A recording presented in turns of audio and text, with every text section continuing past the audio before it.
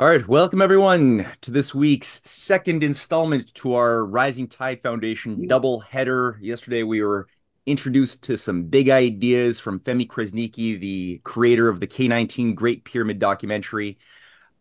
Today I'm very overjoyed that Chuck Stevens, who is somebody I've been reading about, I've been following from a distance for a very long time, has agreed to give a presentation that I think will not only complement, but will, I think, bring our minds to even greater heights than what was started yesterday, pertaining to the 5,000 year suppression of the dodecahedron. Now, this is something Yes. which is non-linear as a concept, but it's going to make a lot of sense, and it's going to tie in not only a lot of paradoxes pertaining to the sorts of explanations of how things like the ancient pyramid of Giza might have been constructed. How were those people thinking? What did they understand about the nature of the mind, about the nature of the universe, but also how modern science unfolded over the last, several thousand years, including cutting edge discoveries that are yet to be made in atomic physics and beyond. So Chuck is somebody who has co-created the Fusion Energy Foundation. He was a longtime collaborator with Lyndon LaRouche. He was a co-creator of the International Caucus of Labor Committees early on, back in the late 60s, way before I was born. And so he's been at the cutting edge of a lot of political, geopolitical, and scientific battles for a very long time. So again, Chuck, thank you so much. And like what we usually do is after your main presentation is done, we're going to shift gears and do a Q&A, and I ask everybody who wants to ask a question or share a thought to leave your name in the description box, or not the chat box. I will call upon you in queue. Chuck, it is all yours. Okay. I'd like to start with a question. Are people familiar with the Institute for Defense Analysis, IDA, IDA? Everyone is unfortunately on mute by default, so you're not going to get too much easy feedback from the live No, audience. no. All I need is one No, answer I from. will tell no, you personally, I am not. no. And Okay, that's all I Elena need to backs up know. Okay. that negation. Okay. Okay. According to Lyndon LaRouche and the original Labor Committee, which led a sit-in and occupation of Columbia University in 1968, the Institute for Defense Analysis, which is who they were protesting against by sitting in at Columbia University. The president of the institute was the president of Columbia University. According to them, the Institute for Defense Analysis was both the nervous system and brain of an organization known as the Military Industrial Complex. And they're still in operation, if you didn't know. IDA also had other tentacles like JASON, which was the Science Advisory Committee to the Pentagon, still is. Amongst the wonderful things that IDA came up with was the electronic wall. They were running the Vietnam War. That's why we were occupying the buildings at Columbia. IDA came up with the electronic wall to stop the North Vietnamese infiltration into South Vietnam. But they came up with other wonderful projects using their scientific insight. One program they had was the introduction of plastic into fragmentation bombs. Now, the idea there was primarily they had studied how the plastic from fragmentation bombs would penetrate the flesh of children to the right depth. That is, they didn't want it to go too far or go through the limb or flesh. They wanted it to embed deep inside the flesh. That meant that the doctors working on the children would have to dig deep into the flesh to find the plastic. The problem is plastic is not seen by X-rays. So therefore, they couldn't use X-rays to detect where the fragment of plastic was. And that meant they could only find it by using feel, which meant that they could not use any amelioration of the pain. They had to let the children feel all the pain so they would report where their fingers getting close to the plastic fragment. And what IDA had realized that this would use up a huge amount of the surgeon's time. That was the idea of the whole plastic in the fragmentation bombs that IDA came up. They came up with hundreds of programs like this. They didn't just do this to children.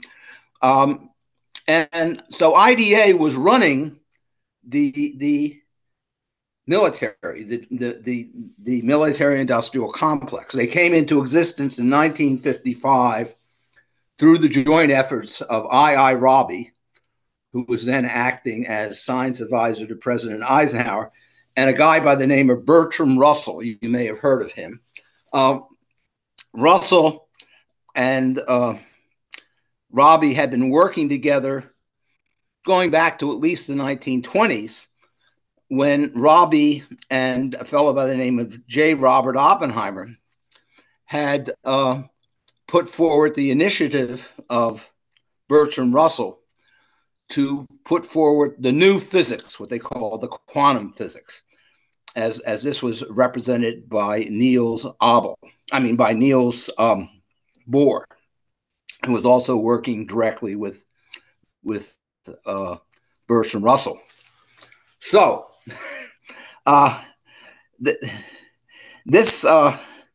another organization associated with the IDA was the Congress for Cultural Freedom. They also worked with the CIA. It's one of Lyndon LaRouche's favorite groups. They were primarily interested in getting rid of C-256 and destroying music and things like that. But you can go read what LaRouche has said about the Congress for Cultural Freedom, which again was headed up by J. Robert Oppenheimer and Bertram Russell. Open, completely dedicated to, as what you've gone through in that beautiful documentary that you have on H.G. Wells. In fact, I was really surprised. I mean, Wells was the one who first explicitly put forward the goal of reducing world population below 1 billion. And that apparently is what President Joe Biden is attempting to do right now by initiating a nuclear war, which, as LaRouche pointed out around 2010, 2011, was exactly what was going on in terms of the attack on Libya and so forth. In any case, the thing is, let us proceed to some of the illustrations that I have.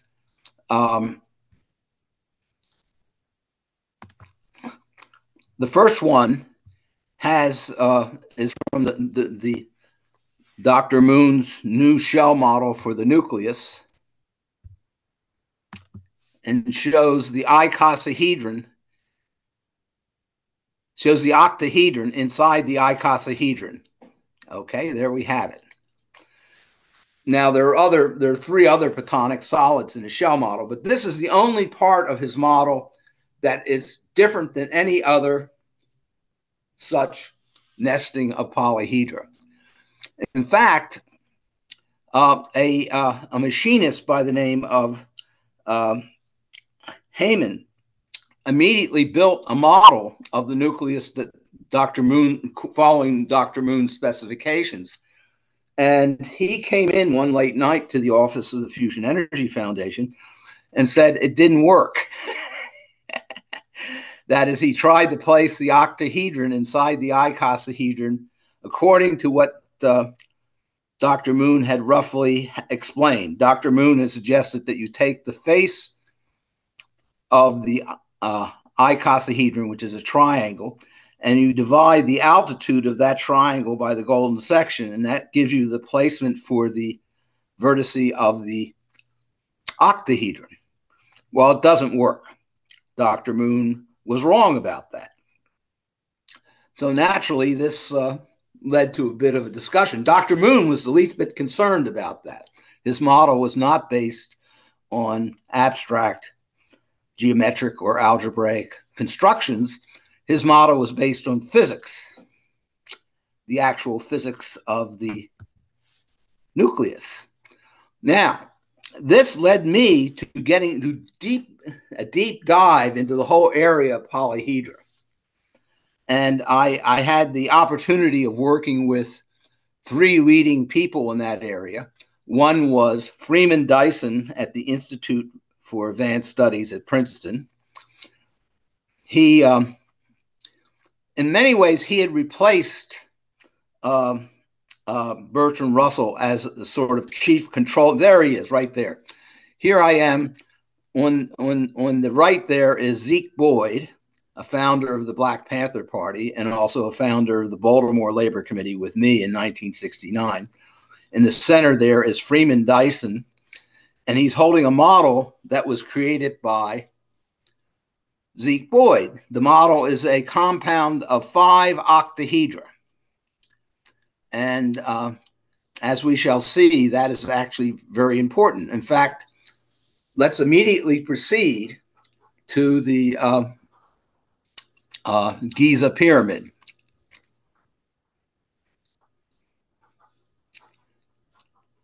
Yes, this is the largest monument on Earth, stone monument. In fact, you can see it from space. The question is, what is the Giza Pyramid? Now, it definitely involves astronomical questions. Actually, the issue is how do you create a calendar based on observations in astronomy? This is a question that was a major topic of discussion by Lyndon LaRouche in the 1980s. And in 1984, in the discussion with Lyndon LaRouche, it turns out LaRouche posed a problem to me, which was, how do you resolve the anomaly of the precession of the equinox? This is an astro calendar cycle, which is discussed in 2 books by Tilak. One is called the Orion and the other is called the Arctic Tone. Now, Tilak suggests that the Vedic calendars constructed thousands of years ago, maybe over 20,000 years ago, that actually resolved this problem of the precession of the equinox. The precession of the equinox is that the North Pole of the Earth actually runs around a circle over 25,600 years. And that is not precise, by the way. None of this stuff is precise. The question, though, is what insight does this give you on what is going on in the universe? That is, what insight it gives you on neg entropy. And it turns out solving the problems of the calendar is the process of the maturation of human mentation, creative mentation. That's why we were looking at this question. And actually, LaRouche, we were involved in discussions with a gentleman by the name of Admiral Hyman Rickover.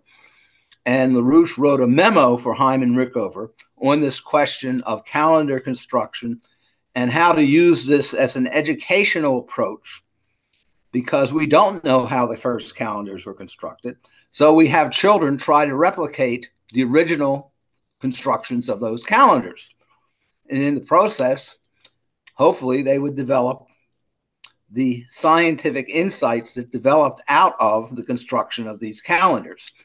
So LaRouche posed the problem was, what was the first geometrical construction you needed for resolving the issue of the 25,600 year cycle of the precession of the equinox?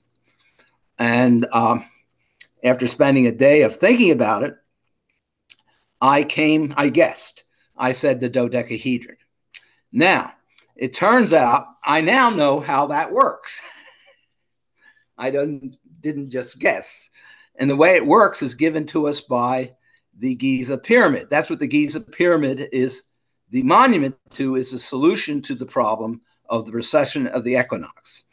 The solution is given to you by 2 things.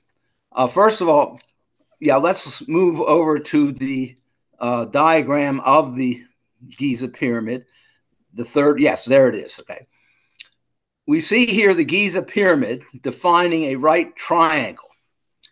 That right triangle, which is the height of the pyramid and the midpoint of the edge, giving you the 2 vertices of the right triangle. That right triangle is a number of different things. First of all, it is explicitly the Kepler triangle, which is rather interesting that they have in the Giza Pyramid the triangle which Kepler put forward in the 17th century. the Kepler triangle. The Kepler triangle is of great interest mathematically because it combines simultaneously the means, the chief means of geometry, the arithmetic mean, the geometrical mean, and the harmonic mean. And according to Kepler, these means, understanding how this harmony works in the solar system, allows one to detect that there is an essential singularity between Mars and Jupiter. That singularity, according to Kepler, was probably an exploded planet. Therefore, in letters to Galileo, Kepler suggested that they go sailing to this point, this exploded planet, and that they may find at this place the cores of a planet, which makes it very convenient because normally to get to the core, the metals, the diamonds, and so forth, you have to dig miles into the ground. Whereas if the planet is exploded, the core is just sitting there. And since it's in an orbit above that of the Earth's orbit, it's pretty easy to just roll it down the hill, so to speak, to near Earth. This is a project which Kraft Erica was working on all of his life. That is, we want to, in particular, move probably the asteroid titled Psyche 16, which has billions of tons of gold, billions of tons of diamonds, billions of tons of titanium and other heavy elements.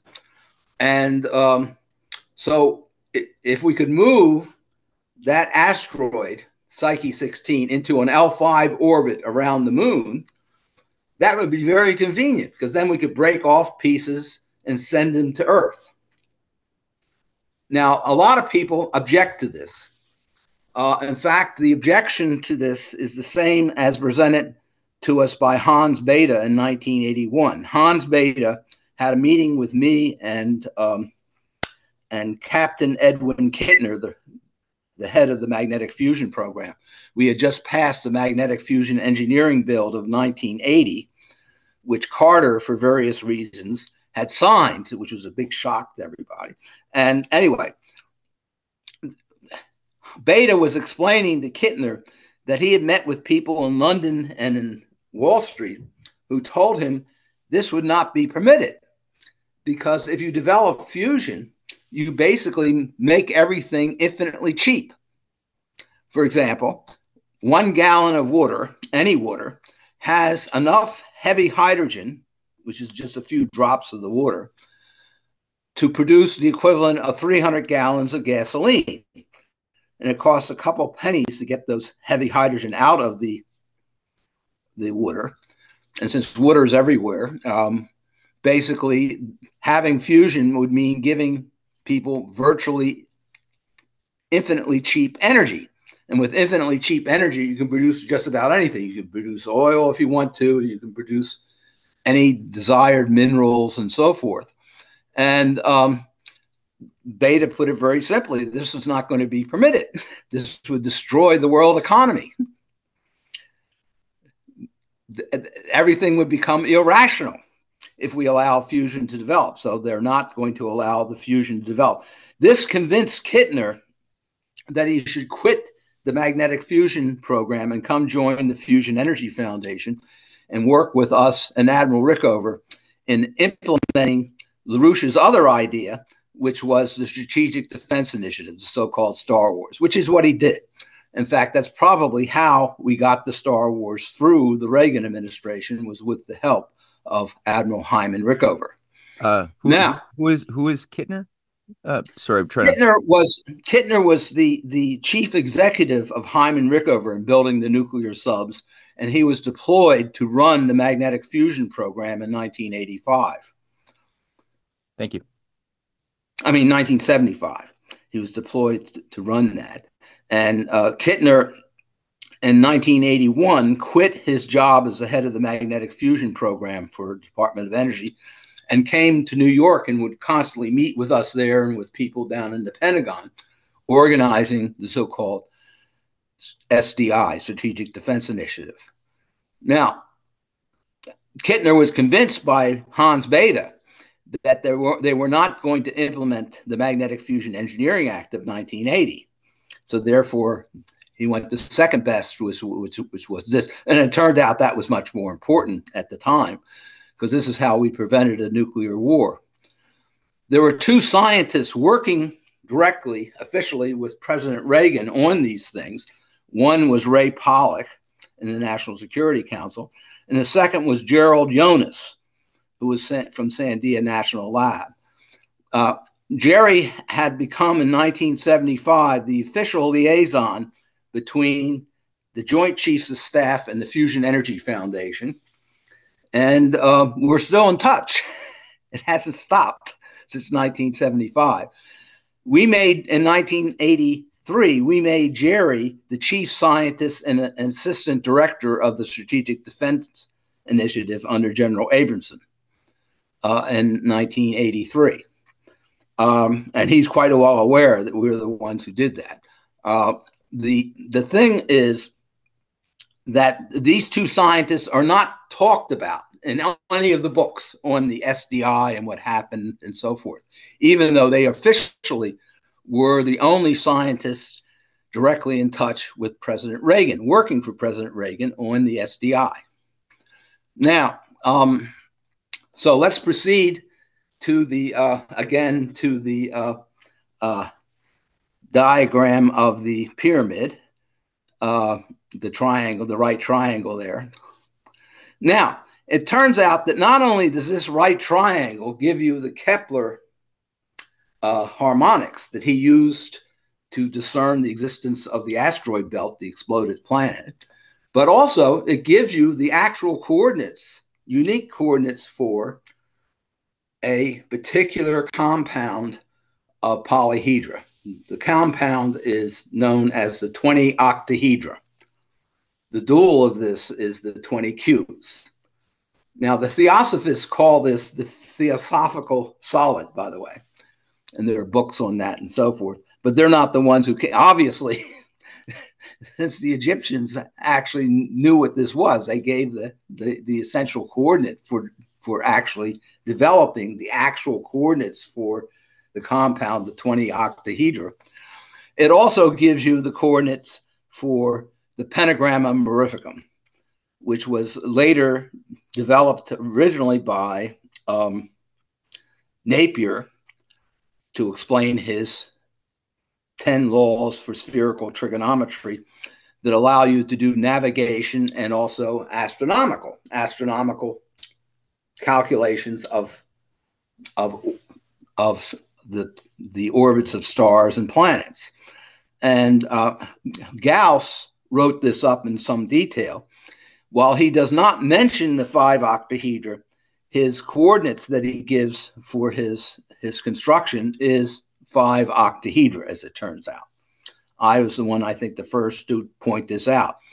The 5 octahedra is very important because, according to Kepler, the compound of 5 cubes, which is the dual of the 5 octahedra, is the basis of the creation of the universe. This is something he develops in some detail in Harmonicas Mundi.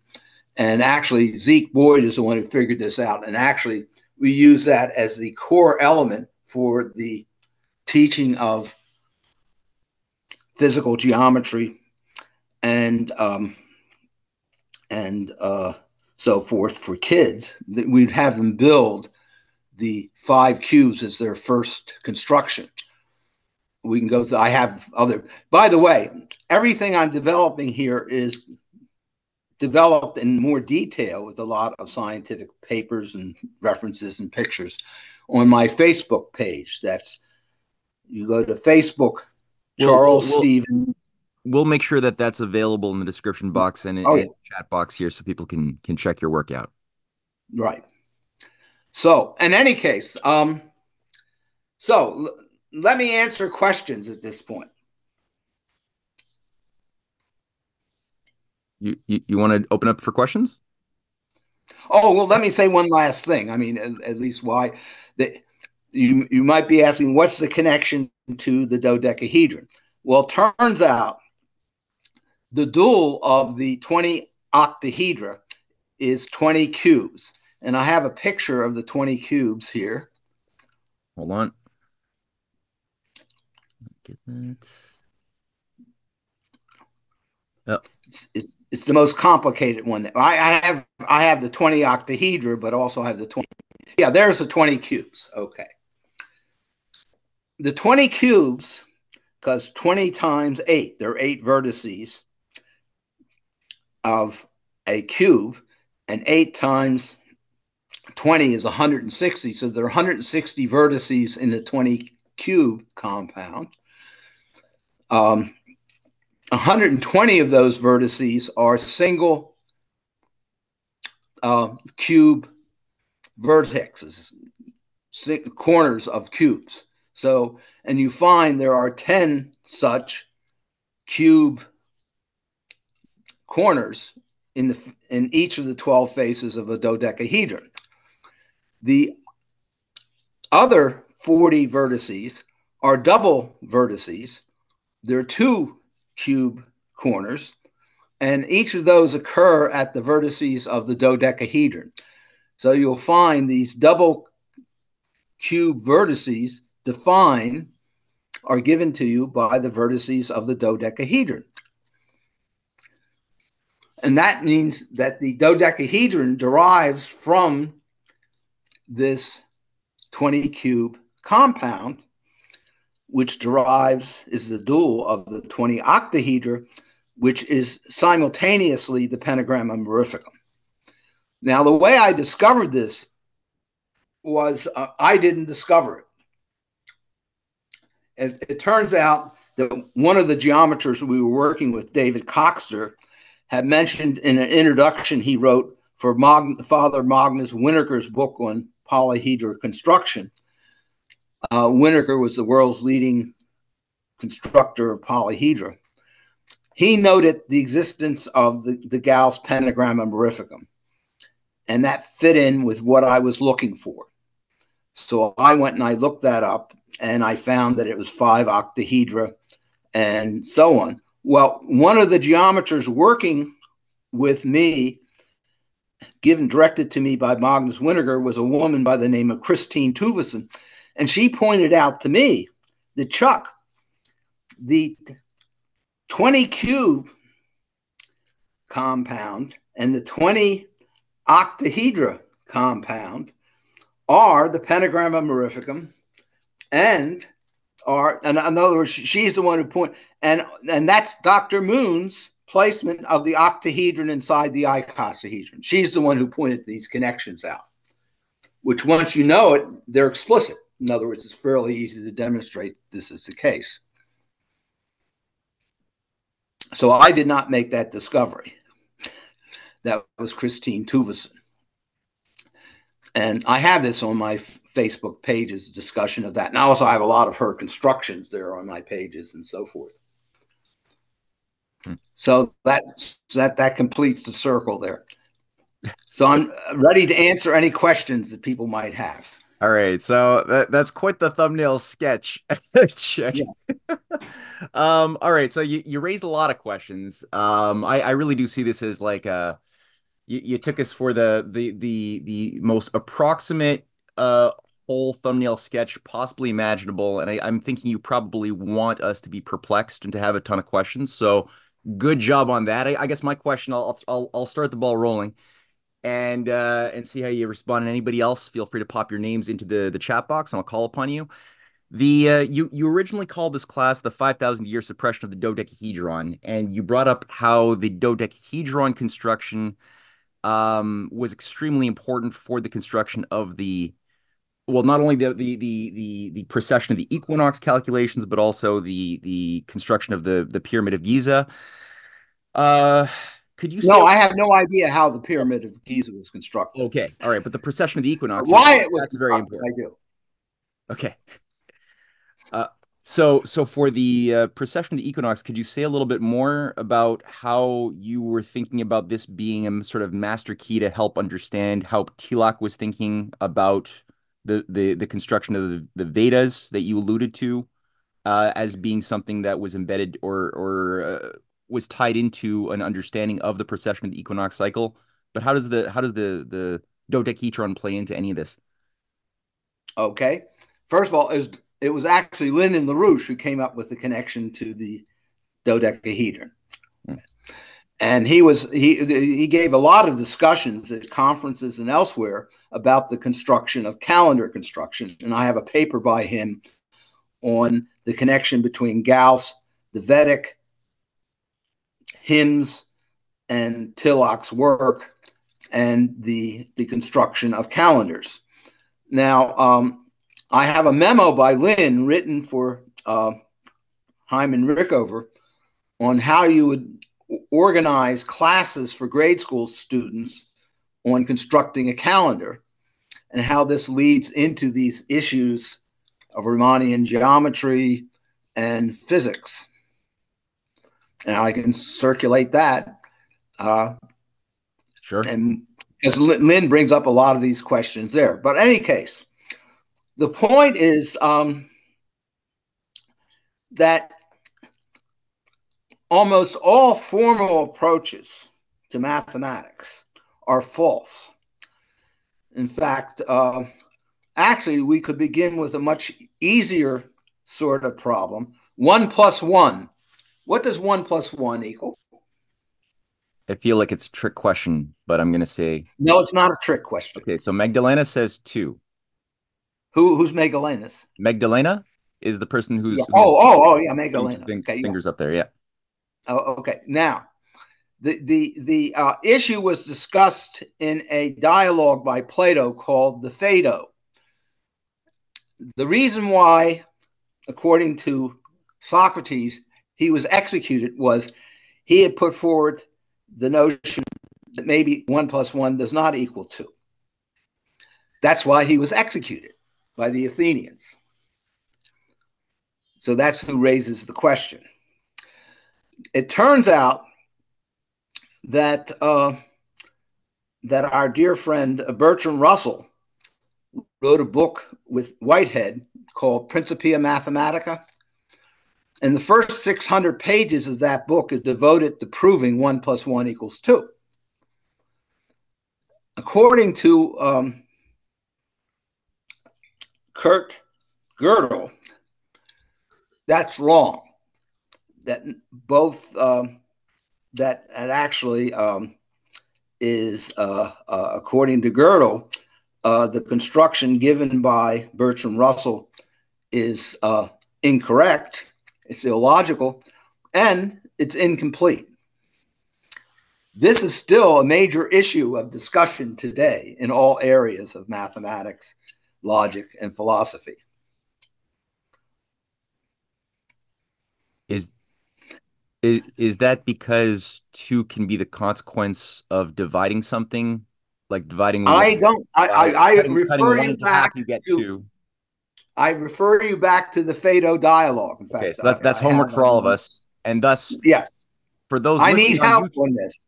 okay, so for those listening on And YouTube, also, I refer you to the actual construction given by Bertrand Russell. There's a lot of discussion on. Well, you see, when I brought this up on Facebook, Facebook immediately took my posting on this. That is 1 plus 1 does not equal 2 down, saying this was against their community standards. This is where I began to discover there was something there. And I mean, literally, Facebook took down my posting saying it was against their community standards to say 1 plus 1 does not equal 2.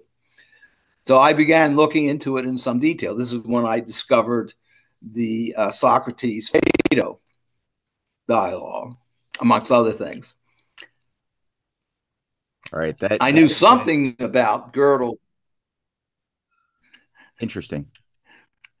So so as people read In the fact, Phaedo dialogue with Bertrand Russell's approach to his proof in mind, you want them to also think about what Gödel was doing as well, Kurt Gödel, with the same sort of question? oh yes, Okay, yes. I mean, and in fact, I would recommend that very strongly because otherwise you're lost in hell, so to speak.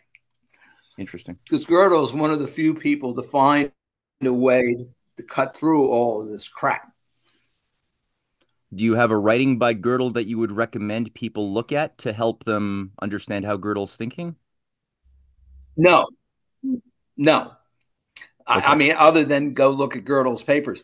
There are writings that would be very helpful, but are not available yet.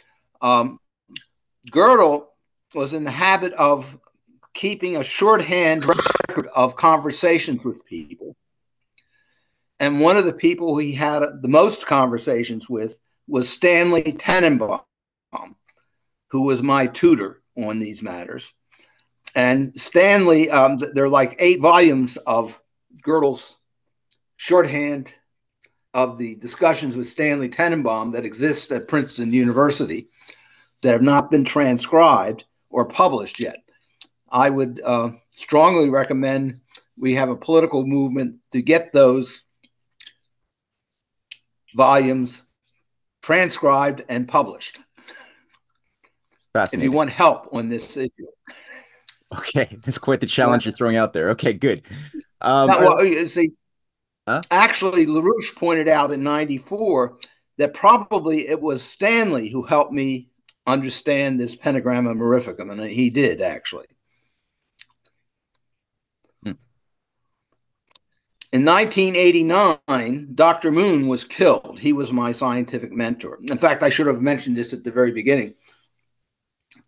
There was a paper recently published by about 100 scientists or 200 scientists on the successful generation of gain in inertial fusion experiments in the laser facility at Livermore, the NIF.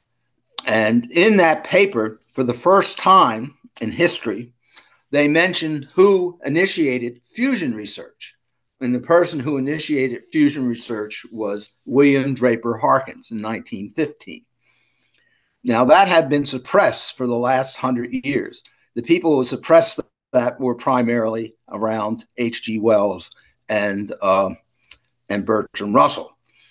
And Dr. Moon, who, well, it turns out if you go to the physics trees, you'll find that my mentor scientifically is given as Dr. Robert James Moon from the University of Chicago. And Dr. Moon is given as his mentors being William Draper Harkins at the University of Chicago. So what happened was in 1989, for various reasons, because Dr. Moon and I were working with the National Security Council and we successfully brought down the Berlin Wall, he was killed in 1989. At that point, I asked Stanley Tenenbaum to come help me, and he did for 4 years. And after working with me for a couple of years is when I discovered the pentagram honorificum from Gauss, and we had to make a number of discoveries in the polyhedra and in other areas, as noted by Lynn. I'm exploding with questions, but I'm going to withhold for the time being because people have been waiting. Kelly, Sure. you have a question you'd like to throw out there? I think so. I'm overwhelmed. Like you're throwing all these things at us right now. Polygons and the universe, the pyramids, the Vedic hymns, calendars. Okay. Like all this is connected somehow. It makes me think like what is this universe that we're really in? What like it's almost like what we see on the universe that's not what we see, or that's not what it is. And what is this pyramid thing, you know? Like what is the pyramid? Well, first of all, what you brought up is not what we see. It turns out that one of the top hobby horses of Lyndon LaRouche was a continuous attack on sensuous perception as having anything to do with reality. By the way, the fake book and Google and so forth have taken down all of LaRouche's references to, or most of his references to sensuous perception as being wrong. This is like in reference to Plato's cave. You've probably heard of that metaphor. Anyway, but the other thing is that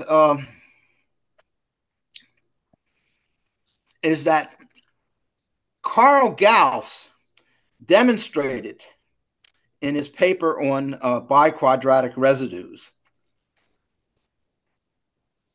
He demonstrated that basically most of what's taught in mathematics and so forth is a systematic brainwashing. That is, the whole notions that people have embedded in them by the time they're out of grade school or out of kindergarten even, of what is right-handed, what is left-handed, what's up or what's down, what's in or out, is the product of brainwashing and has nothing to do with reality.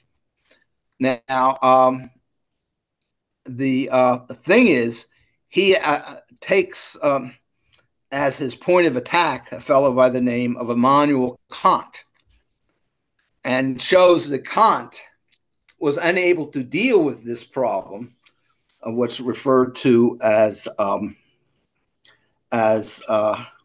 incongruent counterparts. That's how you left and right. But this was a direct attack on Leibniz, by the way. This is what Kant does, is he attacks Leibniz. But in all of his attacks in Leibniz, he lies. He says one thing one day, he says another thing the next day. That's what Gauss points out. But basically, people aren't allowed to talk about Gauss's comments on this question of incongruent counterparts in Kant. They're not allowed to talk about it. They just ignore it. Like, for example, I recently discovered, in order to avoid these fundamental issues involved with the Giza pyramid and the pentagram honorificum, they've just banned all discussion of the compounded 20 octahedra. They just eliminated them from the scientific papers. It's amazing. It's like saying one day we're not going to discuss pi anymore. Instead, we're going to replace pi with 22/7. I think there actually was a law written to that extent in Indiana at one point. We're going to replace pi with 22/7. Actually, that's how I see pi, as 22/7. That's what I was taught. Oh, okay, yeah, that's fine, but it's not true. No, I knew that. It turns out Nicholas of Cusa is the one who figured this out, and LaRouche develops that in quite a bit of detail, which is very similar to the issues brought up by Socrates on the question of 1 + 1 does not equal 2. Fascinating. Richard, you have a question still? Yeah, well, two questions. When you say Socrates said 1 + 1 doesn't equal 2, I'd like to know where he said that. That's one question. I just gave you the detail. Phaedo is a dialogue written by Plato. Okay. The other one is, at the beginning of your talk, you talked about the structure of the nucleus. Yes. But then you didn't talk about it anymore. Are you saying the dodecahedron has something to do with the structure of the nucleus? No, this is Dr. Moon. Dr. Moon worked both with Eugene Wigner and Gebhard Meyer, who were the two people who got the Nobel Prize for the first shell model of the nucleus. He worked with them at the University of Chicago. In fact, I talked to Eugene Wigner about Moon's new shell model of the nucleus. Now, we have a number of articles on this by Larry Hecht and myself in 21st Century on Moon's model of the nucleus. Okay. There is a researcher in Japan, his name is Cook, who had already begun to do work on using polyhedral models to analyze the structure of the nucleus, and a lot of work on that has to be done. But he lays out a pretty rigorous pathway. The last thing I'd say is suggest you take a look at the structured atom model. What's that? Ido Kale. Edo Kale, he has something called the structured atom model. I haven't seen that. No. And in fact, in his I work, mean, send it to me. Yeah. I'll send you a link to the. Actually, I did a review of that model. I sent you a copy of my Science and Shackled book, and if you go to one of the appendices at the very end, you'll find a little review and introduction to the model that's being referred to. But yeah, it is harmonic with the line of thinking of Dr. Moon. And similarly, for those listening, I included a link just now to the chat box of an introduction to Dr. Moon's work, so people could check that out if they'd like to Yeah. after this is finished. Let me just mention a thing about that. Dr. Moon is the person who built the Chicago Pile, the first nuclear reactor. He then went on to help build and run the nuclear reactors at Hanford. And he and one of Harkin's chief collaborators, a fellow by the name of Gilbert G.N. Lewis, had actually responsible for the development of the cyclotron. In fact, it was Lewis who convinced Harkins to build a cyclotron in Chicago, which Dr. Moon built. I came into this because my father helped build that Chicago cyclotron, and he had recommended hooking up with the people who built the Chicago cyclotron to research fusion research, and that's how I got started. And eventually I ran into Dr. Moon with Lyndon LaRouche. And he turned out to be much more than I had hoped for, because he was working on the fact that the Gauss electrodynamics was correct, whereas Maxwell is wrong. Now, I have a lot of stuff. That's rather a current issue, by the way, because in all likelihood, the United States is going to launch a first strike against Russia with its submarine launched missiles. We did a documentary on this called Unsurvivable, with LaRouche, narration by LaRouche and others, which I recommend watching, because it appears that's exactly what our friend Joe Biden is in the process of doing right now, is moving to a first strike against Russia. It turns out, in all likelihood, that would be very nice, because actually the Russians have actually listened to us and done very advanced work on electrodynamics beyond anything Maxwell has, and probably would be able to neutralize the electronics of all the incoming warheads. That is advanced electromagnetic pulse technology. Now, we're a little well informed in this area, because the guys who did the chief tests on electromagnetic pulse at the Nevada test site, a fellow by the name of Gary Higgins, who was a top collaborator of Edward Teller, he ran a program that was larger than the total budgets of Los Alamos and Livermore on underground tests directed towards understanding electromagnetic pulse and so forth. And the fact is that they have a fundamental flaw in all of their work, in that they believe Maxwell's equations as being correct. It turns out Maxwell is wrong. And in a series of seminars with Harold Grad at the Cron Institute, LaRouche elicited a proof from Harold Grad that the Maxwell equations are no good.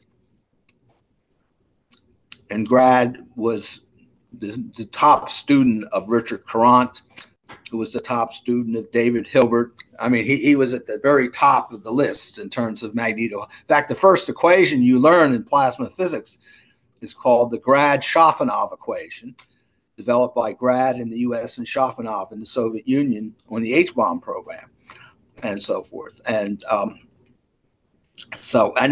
have on my Facebook page the paper, reference to the paper by Grad, that demonstrates that the Maxwell equations don't work. Now, what that means is that it's possible to penetrate the so-called shields that you put up around your electronics and neutralize all the electronics with a special type of electromagnetic pulse form. And the fact that we were in a position to make these sort of judgments is corroborated by the fact that the Japanese, who are at the forefront of this problem because of their being so close to North Korea. They reference us as being the leading experts on electromagnetic pulse. Now, it turns out that's true, not in the sense that we had access to the classified data, but we had access to the scientists with the best overview of that data, namely Gary Higgins and a fellow by the name of Fred Tappert.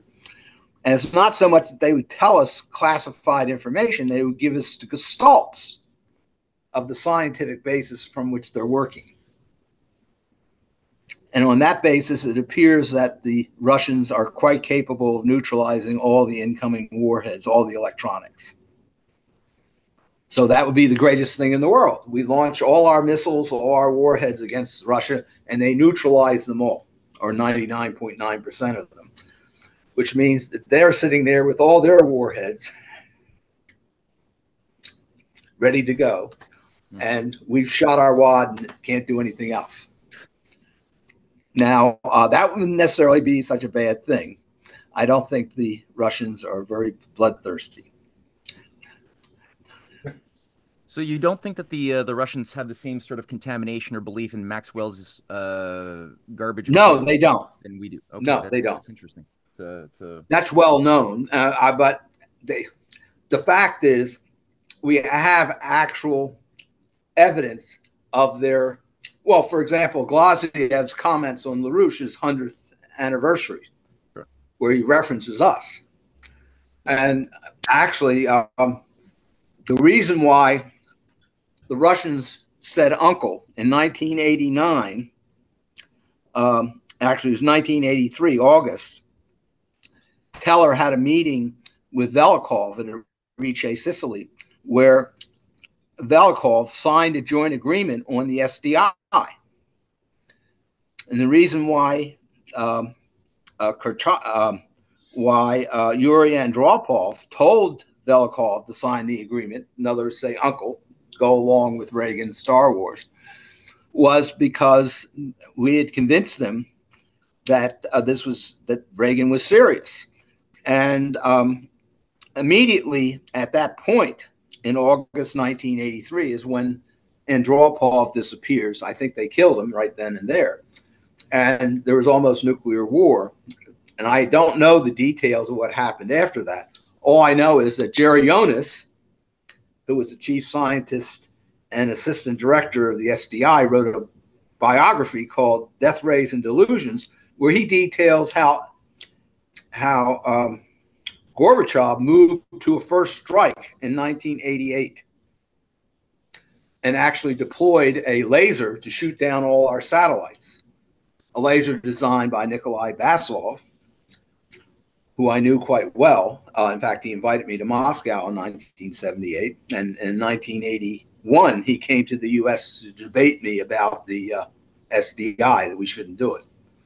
But in any case, no one talks about Jonas's book. There are no citations to Jonas's book, Death Rays and Delusions, which is amazing. I mean, here he is, officially the chief scientist of the Star Wars, the assistant director of Star Wars, and he writes a detailed biography where he details how in 1988, Gorbachev actually moved to a first strike. And there's no comments about it, no discussion of it, which is an interesting response.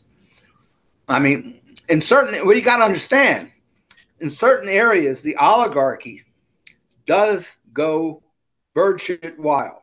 For example, maybe you aren't aware of this, but for 3 centuries, there was no evidence that Jesus Christ was ever executed.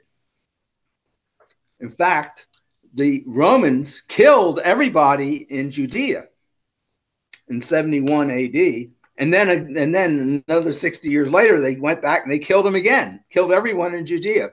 No one talks about that. That's a Holocaust, if there ever was a Holocaust. No one ever talks about this.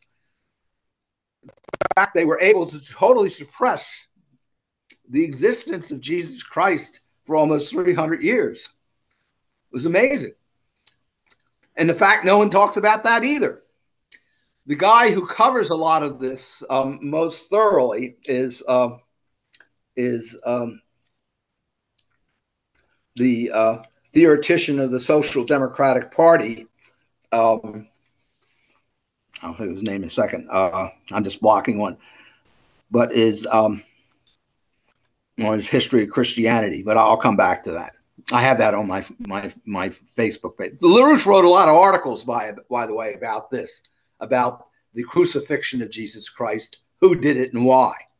For example, the guy who directed the crucifixion of Jesus Christ was none other than Emperor Tiberius, who was waiting on the island of Capri for word that the deed had been done. His nephew-in-law is the one who was sent there, Pontius Pilate, to carry it out. This is not talked about by anybody in the books. So there's a lot there. I mean, this is the way they treated LaRouche. Totally black out everything, even today. Yeah, and the fact that Tiberius was an initiate into the cult of Mithra as well, which was revived by the Theosophists, or at least no, that you weave that into your discussion that the Theosophists themselves have been doing some actual work on this, and I guess not every Theosophist understands necessarily what the game is, but you mentioned the Theosophical solid that's tied to the Platonic or the Keplerian triangle. And also the pentagram. Oh no, they don't make the connection to the Keplerian. They don't make the connection to the Keplerian triangle. They stay away. The Theosophists stay far away from Kepler. They don't like Kepler. All right, you have to send you have to give a class on that at some point. That's fascinating. All right, yeah. I have a question on Szilard and Moon, but I'm gonna withhold that for now. No, that's a good question. No. Yeah, okay. I know Szilard is given credit for you're talking about Dr. Strangelove, the first particle accelerator, but you're saying that Dr. Moon is actually the one spearheading the first cyclotron, which is the particle accelerator back in the day. Why is Szilard? What's that story about? The cyclotron was done by Lawrence, at Berkeley, but the guy behind Lawrence was Gilbert N. Lewis, G.N. Lewis. He had worked with Harkins in Berlin underneath Fritz Haber, and he had helped Harkins do the first papers on nuclear fusion. Also, Gilbert's work on Einstein is extremely important and is being referenced by Eric Lerner in terms of, because in other words, what came together in Berlin to produce the science of fusion was Einstein's work together with Fritz Haber, together with Max Planck. In fact, Max Planck is the one who designed the H-bomb. It's called a Hohlraum. And for the Leo Szilard question? Well, Szilard, and see this, in fact, Lynn had long discussions with Moon about this. Moon had been fooled by Szilard. Szilard had fooled people into thinking the Germans were moving ahead with an atom bomb. And that he was able to initiate this whole program of the Manhattan Program, which was absolutely wrong. In other words, the real issue there is that, first of all, the bomb should have never been dropped on Hiroshima and Nagasaki. That's even almost as bad a crime as the Holocaust, because the idea of the bomb, as pushed by Churchill, the British, and by J. Robert Oppenheimer and Szilard, was to demonstrate to the third world countries that will incinerate you if you don't follow our orders. The whole idea of H.G. Wells, of a world government based on nuclear weapons. That's what the Manhattan Project was, explicitly. And the thing is, what broke that down was Teller's push of the hydrogen bomb, which broke the whole thing wide open. That saved the world, actually, in many respects. And the Russians view it as to save them. In other words, the original idea as put forward by Bertrand Russell, in his 1946 paper in the Bulletin of Atomic Sciences, who, by the way, the editor of that issue was Dr. Moon, was that we should use our nuclear weapons to incinerate Russia right away. The problem was they didn't have enough. They needed about 500 bombs, and it took them about 5 years to get the 500 bombs. During that time, Teller put the H-bomb together, and the argument against the H-bomb was that, one, it would destroy the basis of our military superiority with atom bombs, and two, that we were wasting all the nuclear reactors producing tritium instead of producing plutonium for bombs. That was the argument given by the Oppenheimer Committee against the H-bomb in 1950, 1949. No, they wanted to go ahead with the program of Bertrand Russell of immediate nuclear attack on the Soviet Union. And it only got, and the guy pushing that, the only guy pushing that at the time, officially in the US government, was I. Rabi. Wow. So, but anyway, I'm bringing up a huge amount of history and science and so forth. I understand that. Yeah. But no, it's fun. It's a lot, but it's fun. Yeah.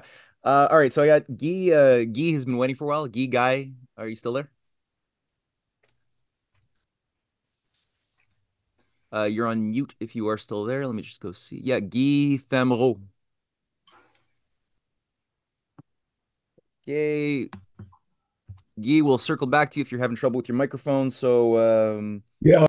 oh, there you are. I heard your voice there for a second, but you're back on mute again. So do that again. Whatever you did, do it again.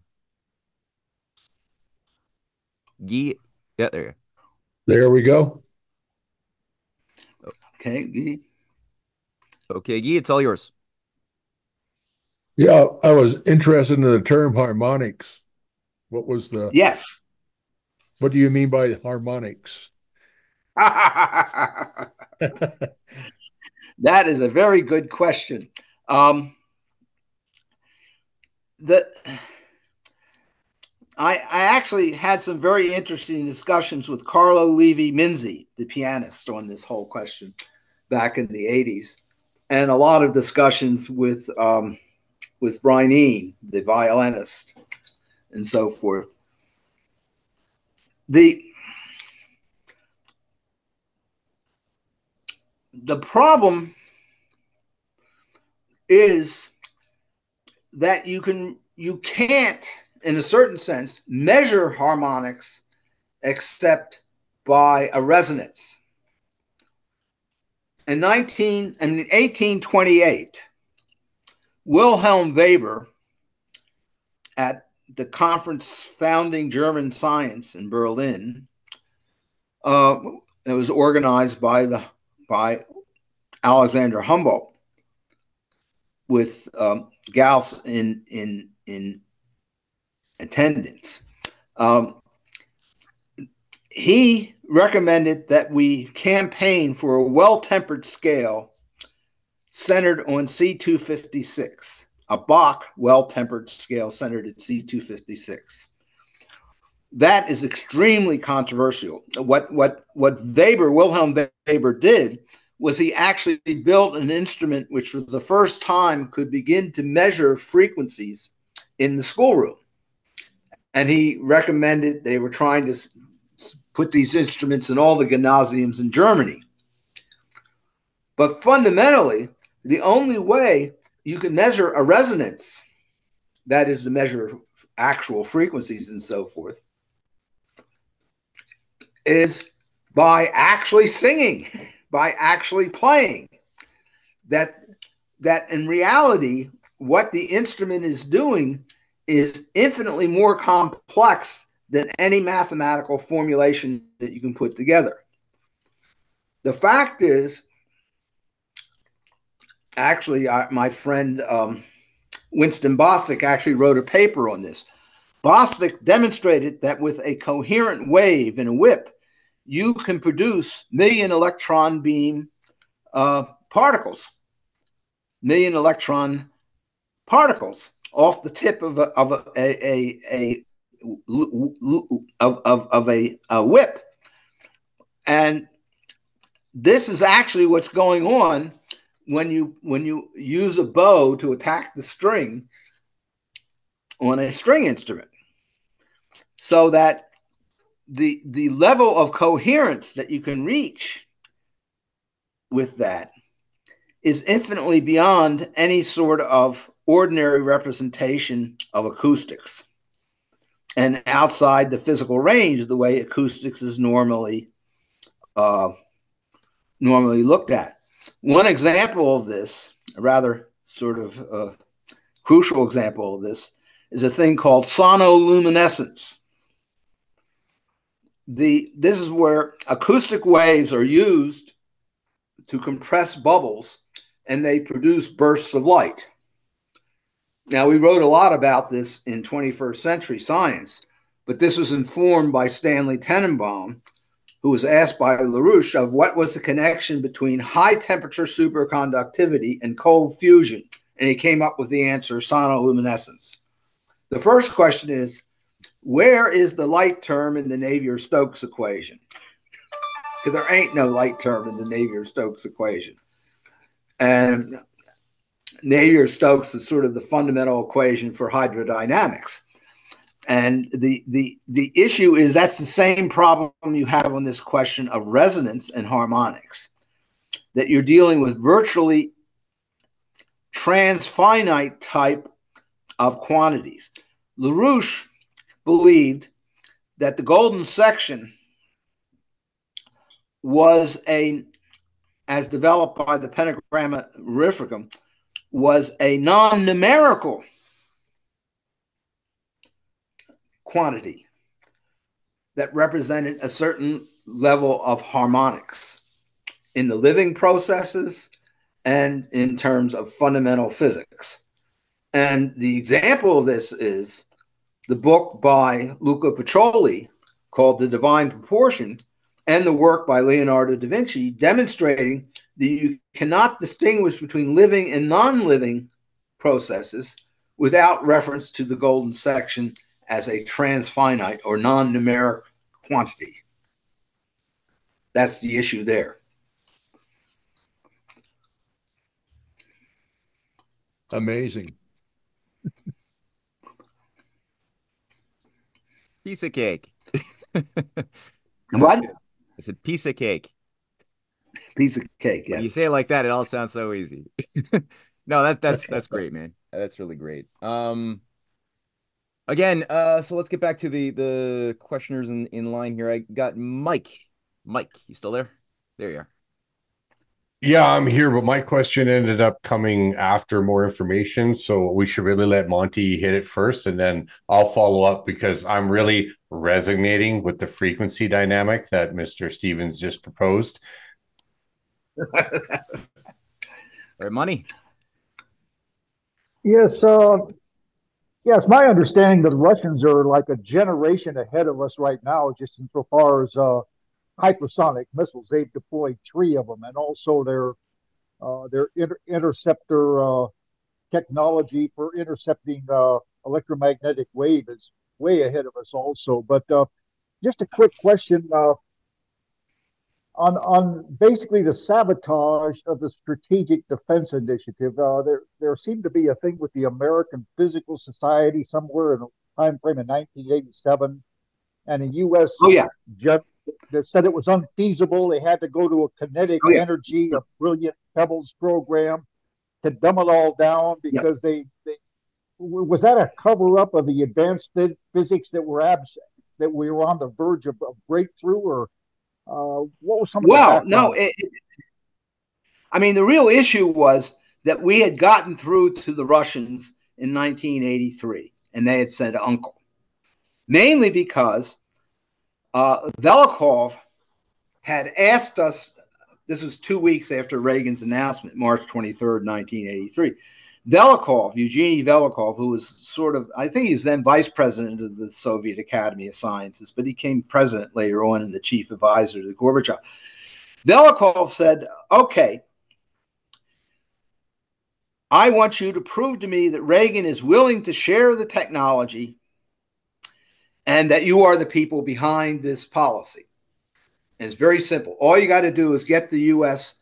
to agree to build a tokamak fusion reactor in Moscow. Now, the reasoning there was he wanted to build a fusion reactor. Actually, he was very interested in fusion reactors, Velikov, being a sort of a student of Vernadsky. But anyway, Edward Teller and John Hopkins Knuckles at Arice, Sicily, did offer to build a tokamak fusion reactor in Moscow. Now, the reason why Velikov had brought that up is, one, we had a treaty for joint work on fusion, so we didn't need a new treaty. That is, the new joint work in SDI called for a new treaty. But fusion work we could immediately do with the existing treaty. Secondly, much of the technology that goes into the SDI is the same technology that goes into a fusion reactor. So we would be immediately sharing that technology with the Russians by building a tokamak fusion reactor in Moscow. That's why when Velikov called up Andropov from Arice, Andropov said, yes, okay, they agree, go. And that's the minute that the airliner was shot down and that Andropov disappears. We don't hear from him again, and everything goes kablooey. So we had won. That's how we won. LaRouche had won. We put through the policy.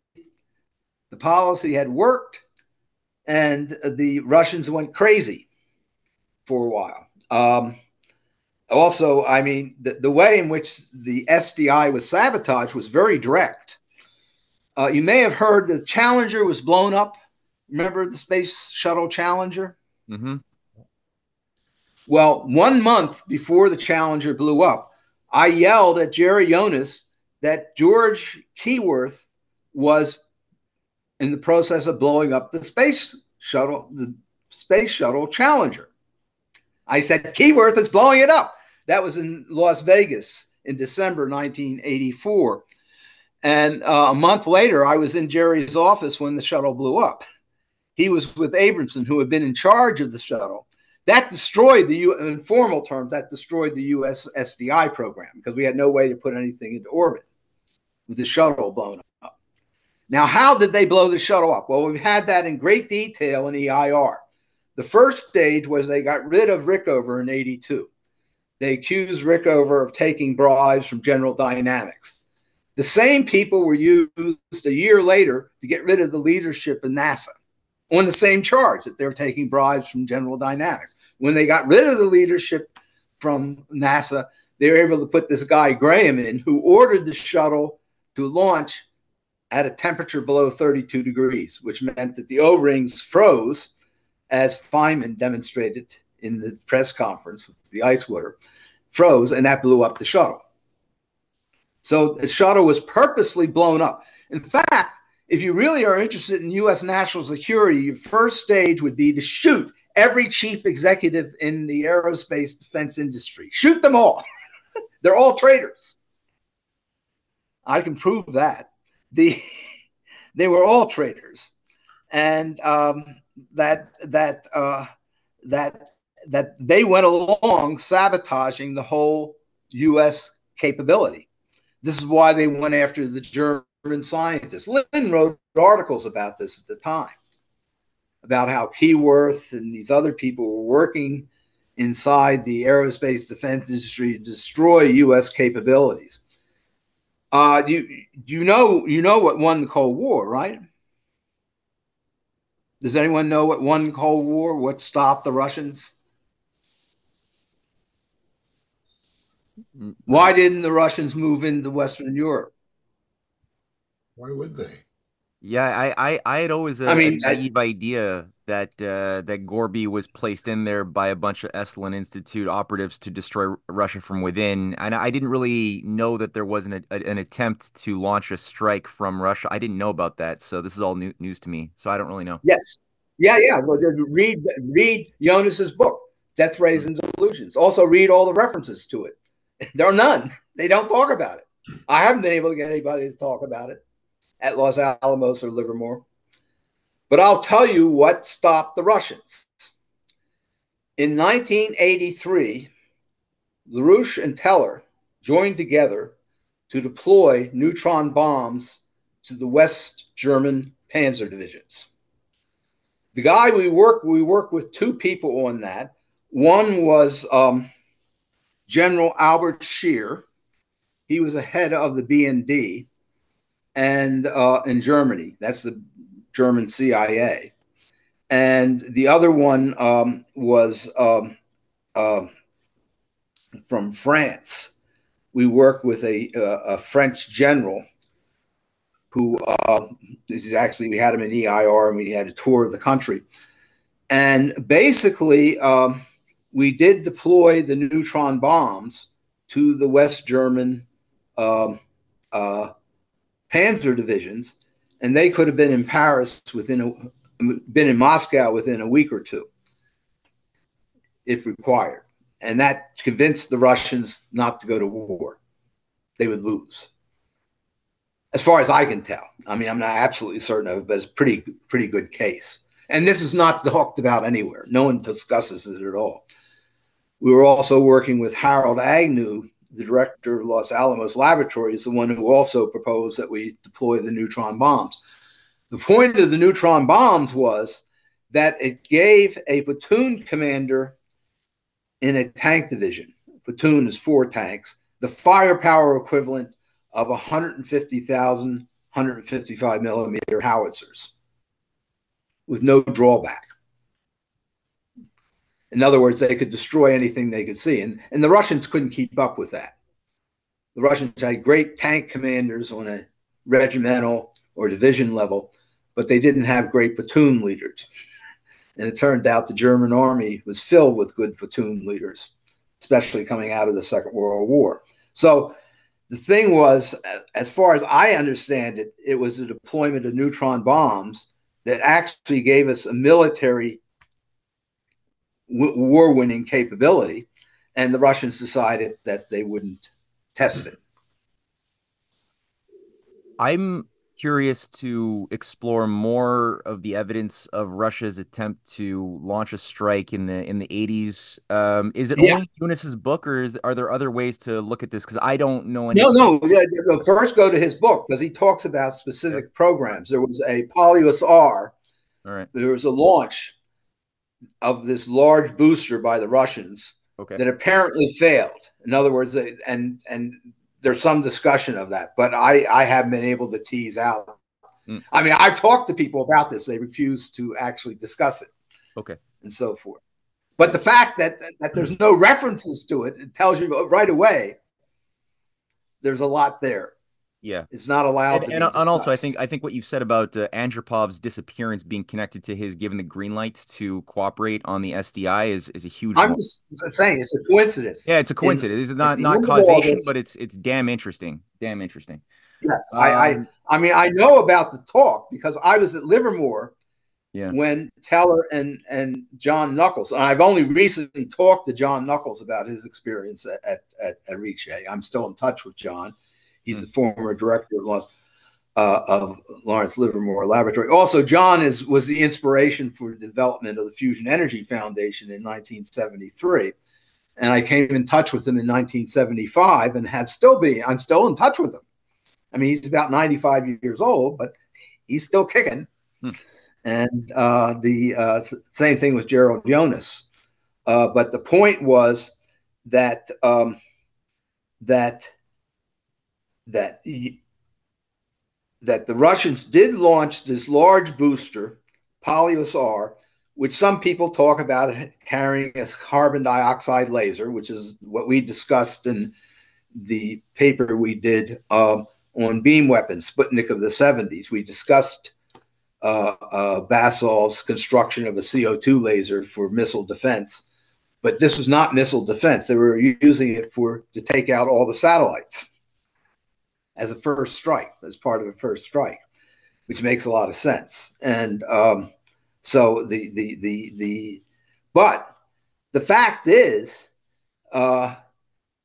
their general response to us on everything in 1986, they sent 500 paramilitary into Leesburg here to kill us. Mm-hmm. The Fusion Energy Foundation was in the process of building a fusion reactor. Yeah. We had the resources and the people to do it. And we were going to do it. Well, they sent 500 paramilitary in to prevent that. Mm-hmm. And they did. They did prevent it. It scared a lot of people, too. Mm-hmm. And the thing is that, and it's still there. I mean, it's really amazing. I mean, recently they mobilized Kevin Zondervan's back. He's talking about fusion. I don't know why they're talking to him about fusion, but he was one of the guys I worked most closely with from the Air Force in terms of the SDI and so forth. So there's all hell is breaking loose right now. Basically, that's what's going on. All hell is breaking loose, as it should. Yeah. Right. I don't know everything that's going on. I just know tidbits here and there. Maybe we can put some things together and so forth. It may sound astoundingly insightful, but it's very limited in reality. Well, you're triangulating well. That's good. All right, so we got here Mike. Richard has a follow-up, and then Jerry on antimatter. So, Mike, do you want to ask your question now? Yeah, okay, copy that. All right. Let's get lower my hand here. All right, Mr. Stevens, you clearly demonstrated Yes. you're an individual that likes to think in contextual form. So you're trying to bring in a lot of information from exterior circumstances to see if you can map your current situation. So I actually have 3 questions, but I'm going to let you go with the first 2. And then after the next gentleman, maybe I'll get the chance to follow up with a third. The first one is, in your opinion, given the information and the contextual information that you're bringing to bear, why are you still alive? And who benefits from you being relegated to the dustbin with your particular perspectives? Okay, that's very good questions. First of all, I can't explain it.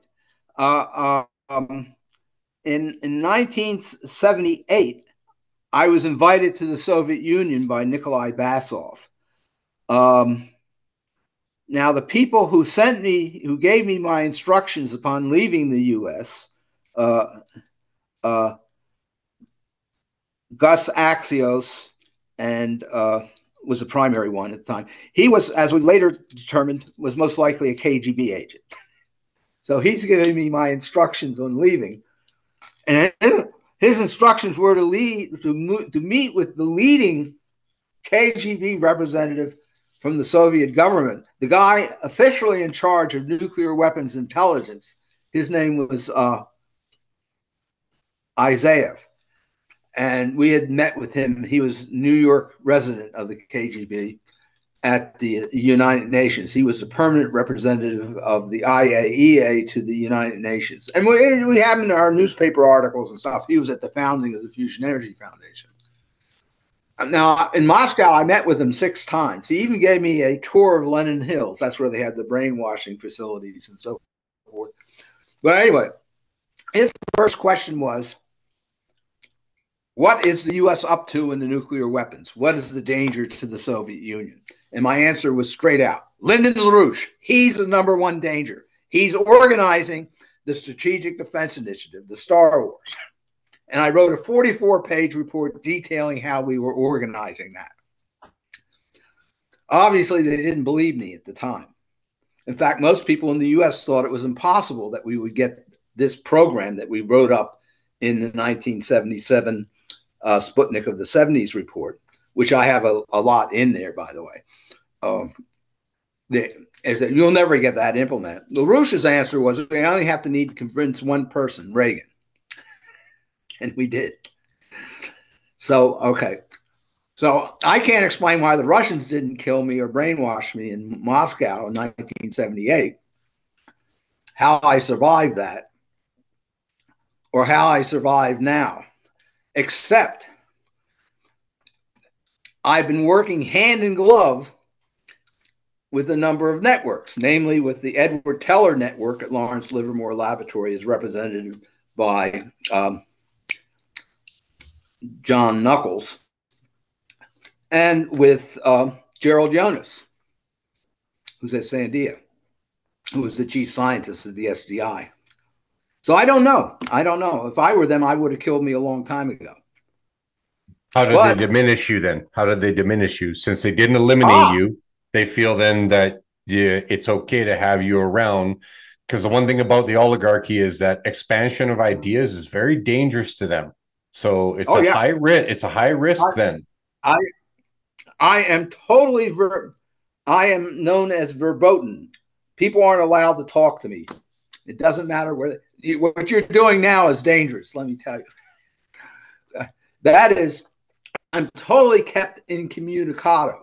People I've known for decades won't talk to me. And they won't give me a good reason for why they won't talk to me. But that's all right. That's okay. All I know is a lot of pressure is put on them to prevent them from talking with me. Now, my point of view is I certainly do not have the patent on truth. In other words, everything I know is not the absolute truth. A lot of holes, problems, and so forth. But discussion allows you to work out what's the best way to approach these things. That's one of the ways in which they kept me isolated, because it was important to have the discussions we had back in the 80s and 90s, but those were all cut off by 90. After LaRouche mentioned the pentagram honorificum, which, by the way, was suppressed, his discussion of that was suppressed. After that, and LaRouche understood this. For example, in 1985, we had a series of major scientific breakthroughs.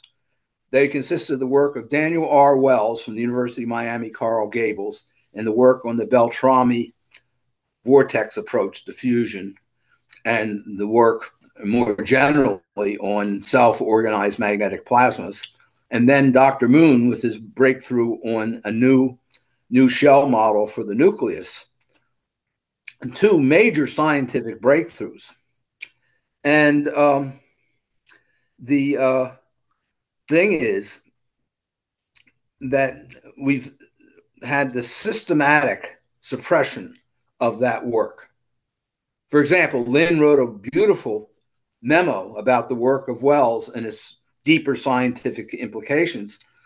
And when Wells died, I wanted to publish that as an obituary, and they wouldn't allow it to be published. Now, what happened was, it just so happened that in 1985, when we made this major breakthrough, pioneered by Lynn, on what's called negative curvature, Beltrami negative curvature of space-time, when we made that breakthrough, I began looking at my own personal history. And it turned out that my great-grandfather patented Beltrami negative curvature in 1870 in the United States and in Great Britain. Now, you might say, how can you patent a concept? Well, he patented Beltrami's, what's called the pseudosphere representation of the hyperbolic plane. He patented this as a means of doing machining and of also propellers. And he had the patents in London and in the United States. Now, the thing was, I had no idea of this. I mean, well, I did in a certain sense that this was in the family. We're all a bunch of machinists and stuff. And I knew we were going downhill. My father was a production machinist. His father's a tool and die maker. He could make anything. And his father is the one who helped found nuclear physics and did the patent on Beltrami negative curvature. So it's sort of going downhill. But the thing is only in 85 when Lynn made this breakthrough. And I brought the patents to Lynn, and Lynn's response was, shh, keep quiet.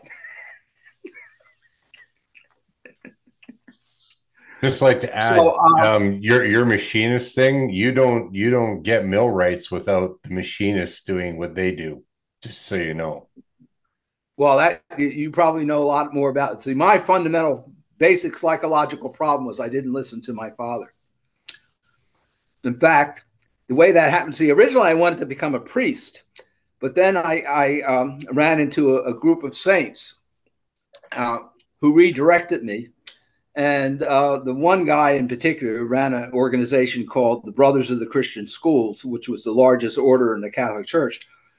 After talking to me for 2 months, he said, "Your fundamental problem, Chuck, is you got to talk to your father." And I said, "My father doesn't go to church." "Talk to your father." That changed everything. For the first time, I talked to my father because I was directed by a saint. Maybe you don't know this. We work very closely with John Paul II.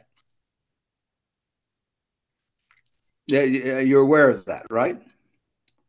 I know that John Paul II has an affinity for kind of being an outside of the box thinker. It costed him. Well, no. Politically, we work very closely with John Paul II. LaRouche did. LaRouche and Helga.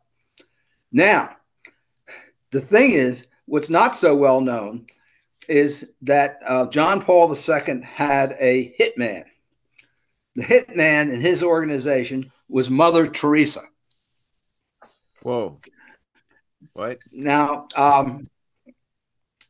all you got to do is read some of the books they've written, attacks on Mother Teresa. I mean, she is the most attacked figure in the 20th century. The British, I mean, one attack after another. Well, I talked directly to her on several occasions. And it's the only official saint I ever talked to directly. And she was definitely the hitman for John Paul II. In other words, like Lincoln. I mean, Lincoln's problem was he had to find the right generals. He needed a couple killer generals, and he found them in Grant and Sherman, and they were killers. Let me tell you, they went for the throat, and they won. And I just the other day I found out why Reynolds was not made commander of the Army of the Potomac. What they interrogated him about was whether he was ready to go the whole distance, because Grant and Sherman had determined after Shiloh they would probably have to depopulate the South and change everything. In other words, they came up with a killer strategy. A no holds barred strategy is the only way they're going to win. After they went through the Battle of Shiloh, they realized that there was not going to be any sort of reasonable agreement. They were going to have to kill. And indeed, that was the situation of the United States. Most people have no idea who won the Civil War. The key group that won the Civil War, the British, people like Rimsky-Korsakov. He's one of the people who won the Civil War. The Russians. The British and French were ready to recognize the South in 1863. Gettysburg didn't make any difference. Vicksburg didn't make any difference. They had sufficient forces to recognize the South and break the blockade. At that point, Alexander II, working under the direction of a real killer, Marcellus Cassius Clay, whose namesake lived up to everything Cassius Clay did, he convinced the Tsar to deploy the frigates of the Russian Navy to New York and San Francisco. Those forces were sufficient to destroy the entire merchant fleet of England and France alone. And that's why France and England did not. In fact, that's why the motion by Palmerston and Russell to support the South failed in the meeting of the cabinet in England. They put forward a motion to do that.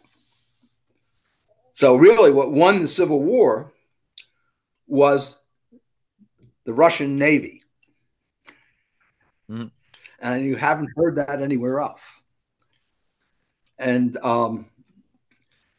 that's what Eisenhower is going to discuss when he went to Moscow, and when he would go to Moscow in 1960. And that's why they shot down the U-2 to prevent that trip, because that would have been explosive. Eisenhower discussing how Russia had won the Civil War. In fact, the truth of the matter is, from the very beginning, the chief ally of the American Revolution was none other than Catherine the Great. Why? Because she was informed by Frederick the Great, don't give a soldier to George III. Cut him off. And she did. She then went on to organize the League of Neutrality, which was way before the French in terms of supporting the revolution. That was Frederick the Great and Catherine the Great. And that's not known or discussed. So our best and closest ally from the very beginning was Russia. It's a beautiful irony. A beautiful irony. So, we'll go to, I know Richard's been waiting for a follow-up question, and then we'll go to Jerry and then back to Mike for his follow-up. So, Richard? Thank you. A question and a comment. Question, you talked about the enhanced electromagnetic pulse that the Russians have. Would that be longitudinal electrical waves? Yeah, I know what you're talking about there a little bit, but I mean, I've not fully delved into that. But the point is more general, because we are not privy to the classified information. Okay. What I would reference to you is the series of articles I did in EIR on Bell Canto tuning of lasers, something Lynn talked about April 15, 1983. Okay. And we did it. That you take Leonardo da Vinci's experiment. You have a soprano who is, I think it's a high C, breaking the wine glass with her high C without moving the candle in front of her face. Mm-hmm. That experiment is banned. You're not allowed to talk about that. But it's an actual experiment. I put a comment in the comment section referencing the Sapphire Project, because you were talking about self-organizing plasma for Well, the Sapphire Project is all about that. So I mean, they have. Where was the Sapphire Project? Well, it's a group of people connected with the Electric Universe Project. Oh, yeah, that I'm very familiar with. Sapphire? No, the Electric Universe people. Okay, but it's they are friends of the Electric Universe Project. Okay, fine. Project they built is what they call it is like a sun simulator, you know. Mm-hmm. And by changing the gases and the pressure and the voltages, they get all kinds of phenomena, you know. I'm sure they do, yes. Way more energy being generated than they're put in and all that. So I thought you should know about that, given what you're talking about. Yes, no, I want to know everything you can send me on this. But otherwise, I will make a general. I couldn't take it all in. Okay, no, I understand. I am familiar with the Electric Universe people. So far as I know, I mean, I'm still in the process of analyzing it. This is part of the of the Tesla business and the continuation of that. And I think Matthew is going to be talking about this a little bit with our friend J.P. Morgan and company. And I think Tony touched on some of this in his discussions on the electricity and so forth. But there was a move by a group of people in the Labor Committee and these Electric Universe people to cut off my communications with Tony Peratt at Los Alamos National Lab, which is is not fatal. I mean, there's no problem there. I mean, Tony is a good guy, and I've been working with him for 50 years, but he was an assistant secretary of energy for defense programs and running the computers and so forth.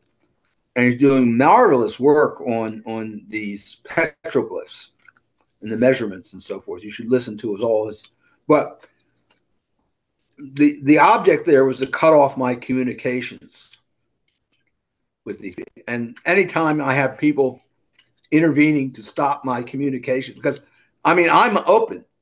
In other words, I'll talk to anybody, anytime. I have no fundamental, so to speak, axes to grind. Even if you've previously worked with bad people and so forth, that's okay, because most people have worked with bad people one way or another.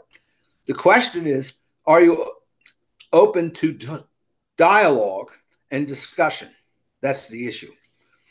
And these people were not open to dialogue and discussion. They just tried to shut down discussion. So I don't know that much about the Electric Universe people directly or their periphery with this Sapphire program. I'm interested in all of it. It's all of great interest.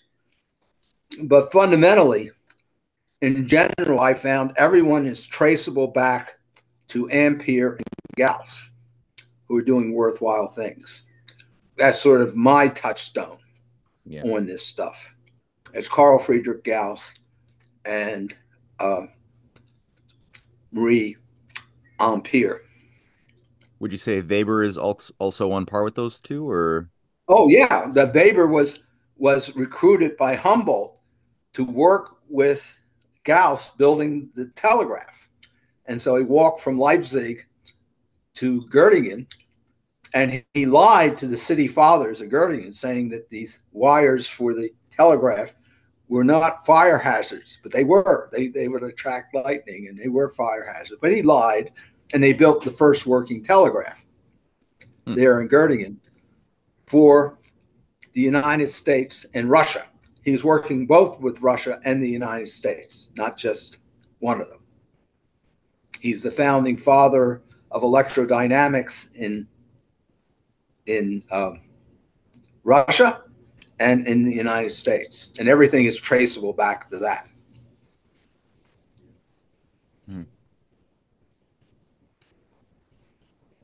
Yeah, we just had a class not that long ago by Professor Aziz introducing work, and that was exciting.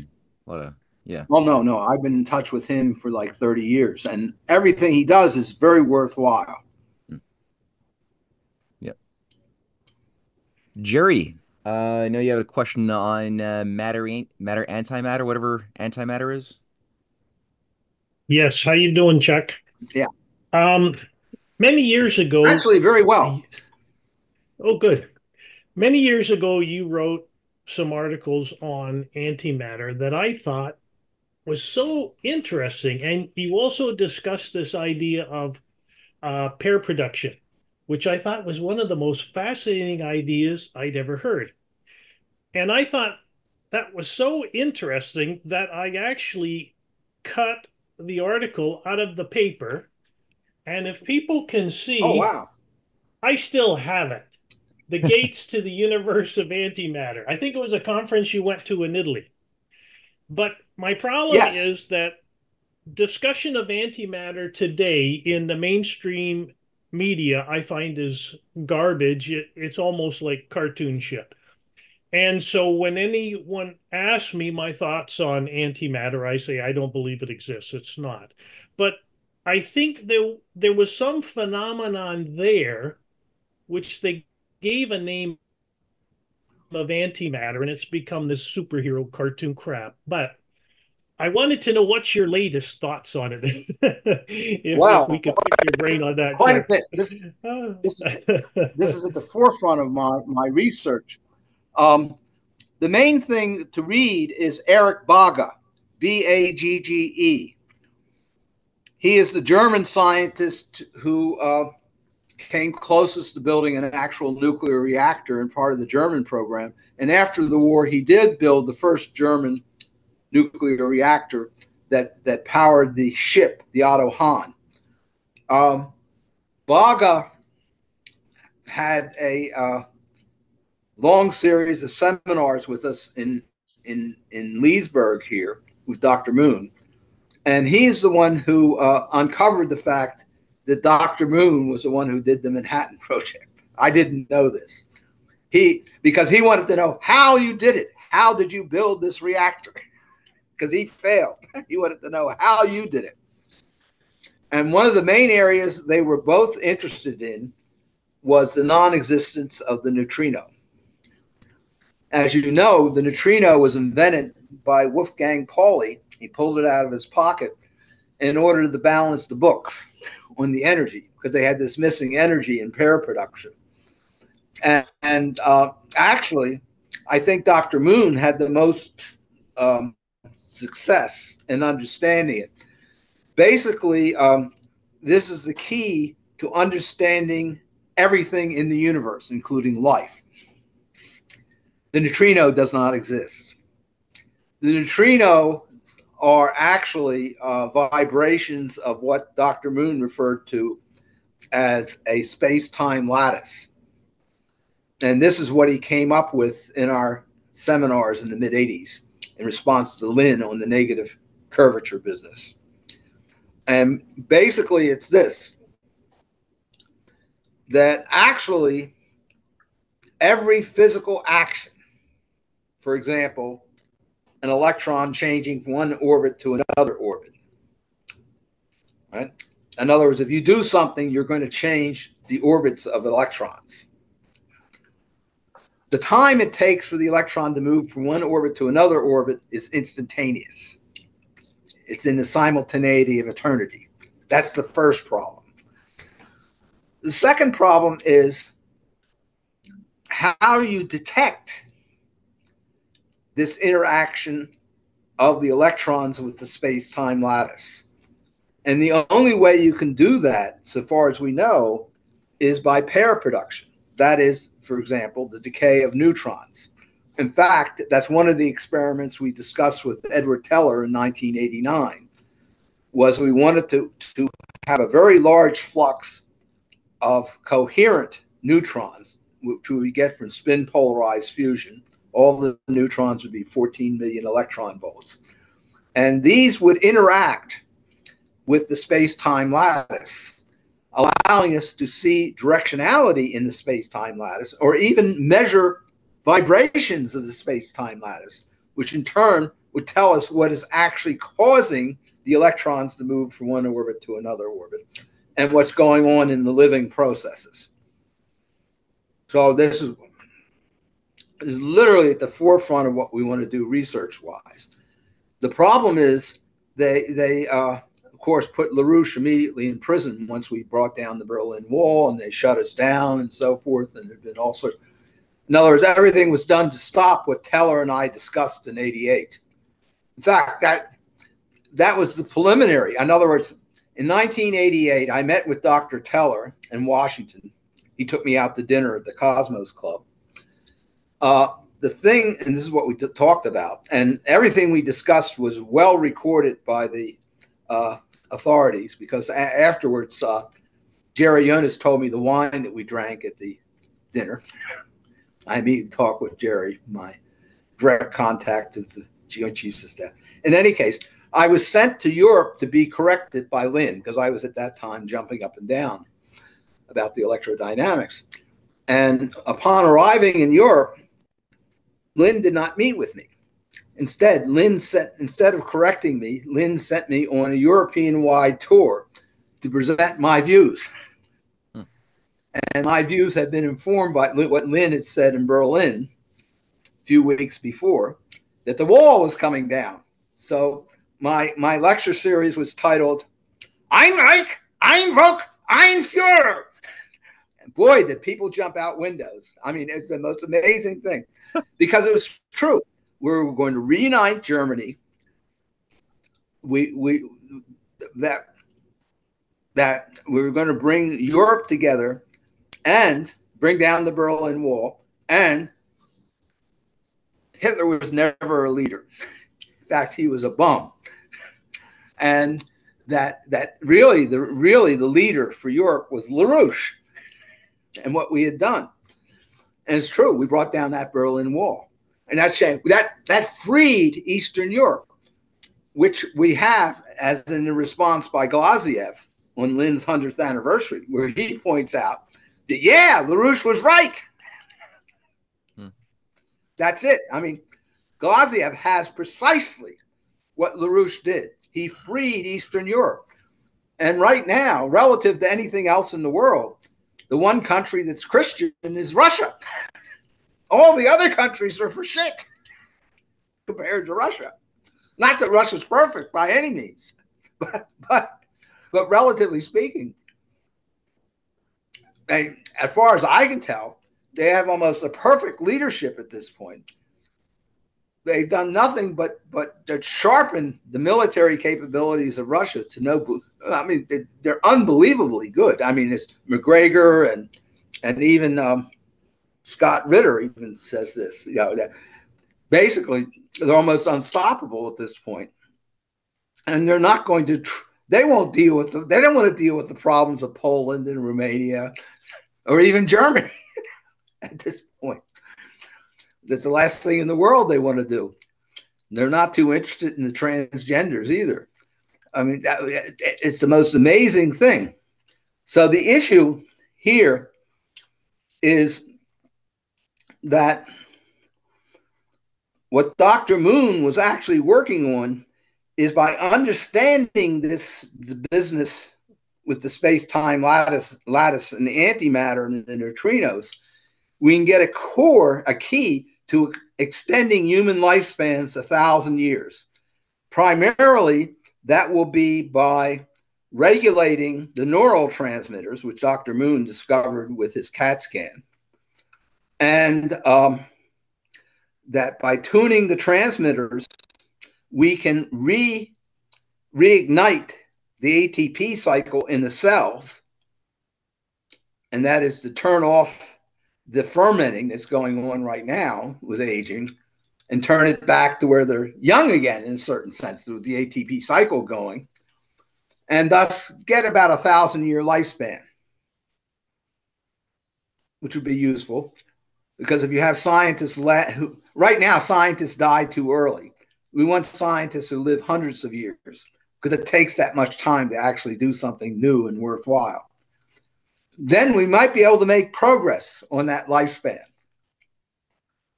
And that's the reason they killed Dr. Moon. That's what he was going for.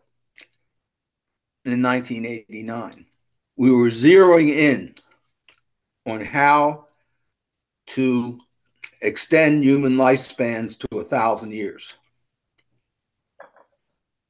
Two things on Dr. Moon. You just used the words Dr. Moon's CAT scan. Are you saying that he had a role to play in the development of the CAT scan, or are you saying something? Well, his doctoral dissertation was on the CAT scan. This was a diversion from his original work on fusion. He was originally going to work on nuclear fusion as developed by Harkins in 1915, but he got diverted to the Manhattan Project, building the Chicago cyclotron. But for his doctoral dissertation, he came up with basically the science for the CAT scan. He couldn't get anyone to build it here in the U.S., so he had to go over to England, EMI, and they built the first CAT scan. There is papers relating him to it. He never took out patents himself. He didn't believe in that.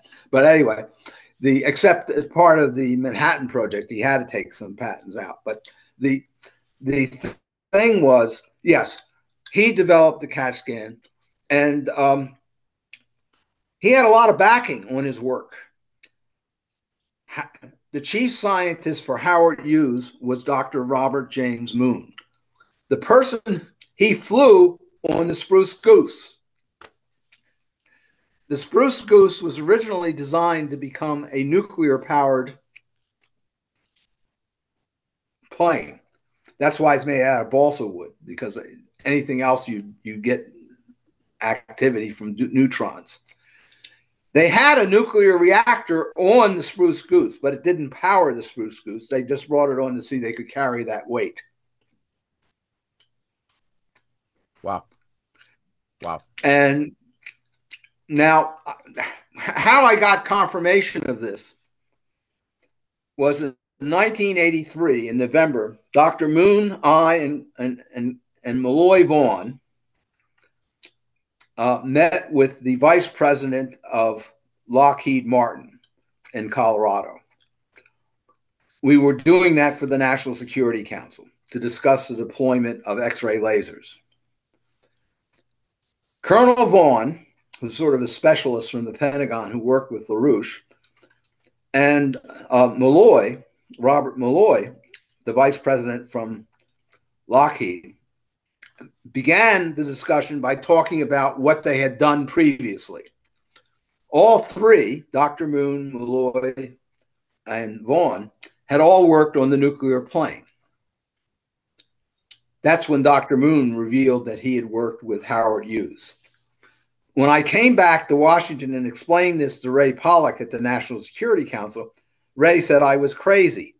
Then Ray went through a whole list of crazy things he'd worked on before, like cracking the Earth's crust and all sorts of things. But I said, Ray, they didn't know each other. How is it they all came up with the same story? You should go check it out. So about a month later, Ray comes back and says, I checked it out.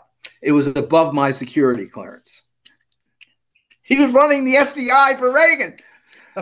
Now, and he had spent 20 years at Los Alamos. So after that's when he accepted the Moon's work on the cold fusion, and he set up a cold fusion program. That was sabotaged directly by Hans Bethe. I know I was talking to Bethe at the time. Bethe literally said that Harkins is worse than cold fusion because he had been fighting Hawkins his whole life. And it actually suppressed Harkins' papers on the compound nucleus and on nuclear fission work and so forth back in the 30s.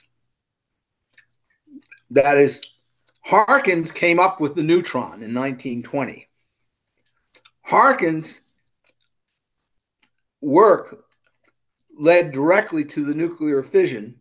In fact, in 1932, Harkins gave a national radio broadcast detailing we now have nuclear energy in hand because of the discovery of the actual neutron that he had forecast in 1920.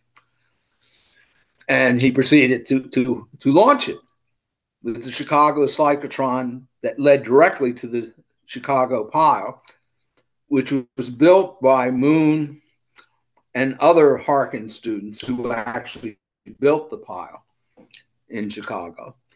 And they went out and they built Hanford and so forth.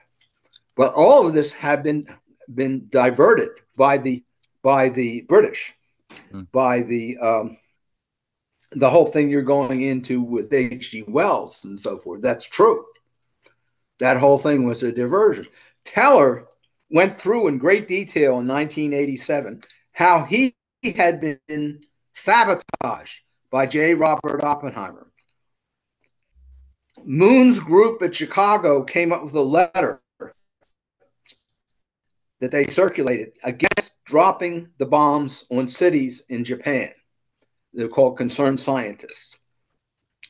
Moon and his friends sent the letter to Teller. Teller was going to circulate it at Los Alamos, but Oppenheimer said, no, you can't do that because you don't know Japan and what's going on with that. You have to leave this in the hands of the generals and diplomats who know something. Well, it turns out he lied.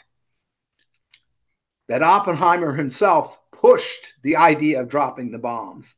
And the people in Washington weren't for it. It was Oppenheimer who was for dropping the bombs. So as far as Teller is concerned, that is a Holocaust. That is genocide. Because it's well known to Teller that it would have been far more effective if what the U.S. did was to set off a nuclear bomb above Tokyo Harbor about 20 miles up. Everyone in Japan would see it, but no one would be hurt. It would not hurt a soul. Mm. And it would have ended the war quicker. Right. But that's what they were absolutely opposed to. They had to kill hundreds of thousands of people to teach the Russians and the black and yellow people a lesson. So, which was worse than genocide, because what it was setting up world rule, so to speak, as became quite evident in Bertrand Russell's 1946 paper on nuclear war in the Bulletin of Atomic Sciences.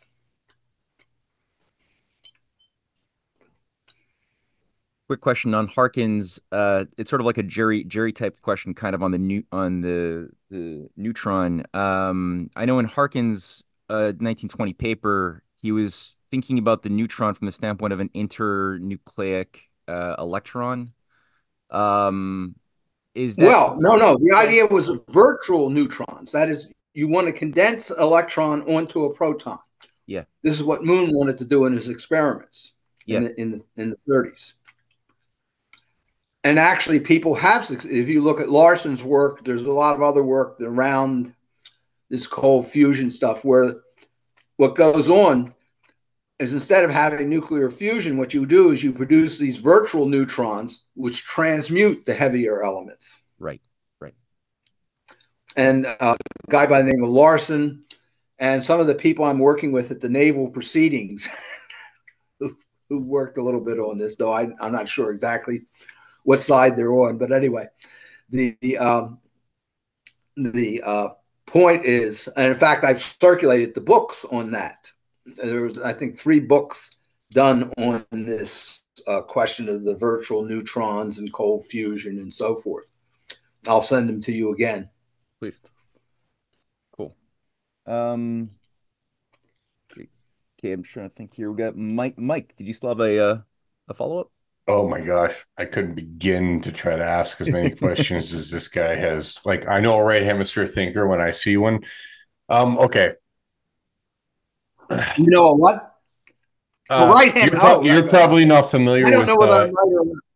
Ian McGilchrist's work of right hemispheric proclivity of thought versus left hemisphere proclivity of thought. No, I'm an avid studier of this line of thinking. No, I'm not familiar with that one. Yeah, no, fair enough. But you're demonstrating the signature regardless of whether you understand it or not. This is the beautiful thing about physics. What? It applies to you whether you believe it or not. So, well, that's true. This being said, when we're starting to get into it, because there's a nuclear signature of harmonics and there is a plasma signature of harmonics. If my studies are leading me in what I believe is a Keplerian directive. So would you consider that perhaps our understanding of gravitational constant is actually subservient to harmonic constant? Well, I mean, now the guy to look to there is, in fact, Benny Saldano wrote a few papers on this, on the unification of science, on the unification of physics. He actually wrote a whole book on it. But he mentions the work of Patrick Blackett. Are you familiar with Blackett? In fact, I mean, in a certain sense, I think it was one of the first people to actually experimentally demonstrate the existence of antimatter. Anyway, Blackett, who some of the people I work with are sort of descendants of Blackett, like Steve Craxton, who listened to Lynn on Bell-Cano tuning of the lasers and came up with a Bell-Cano tuned laser, the femtosecond laser that did what Lynn said in terms of machining and so forth. And Steve actually is the one who had them mention Harkin's work on fusion in this latest paper on laser fusion, which is the first time that's happened in 100 years. But anyway, the thing is that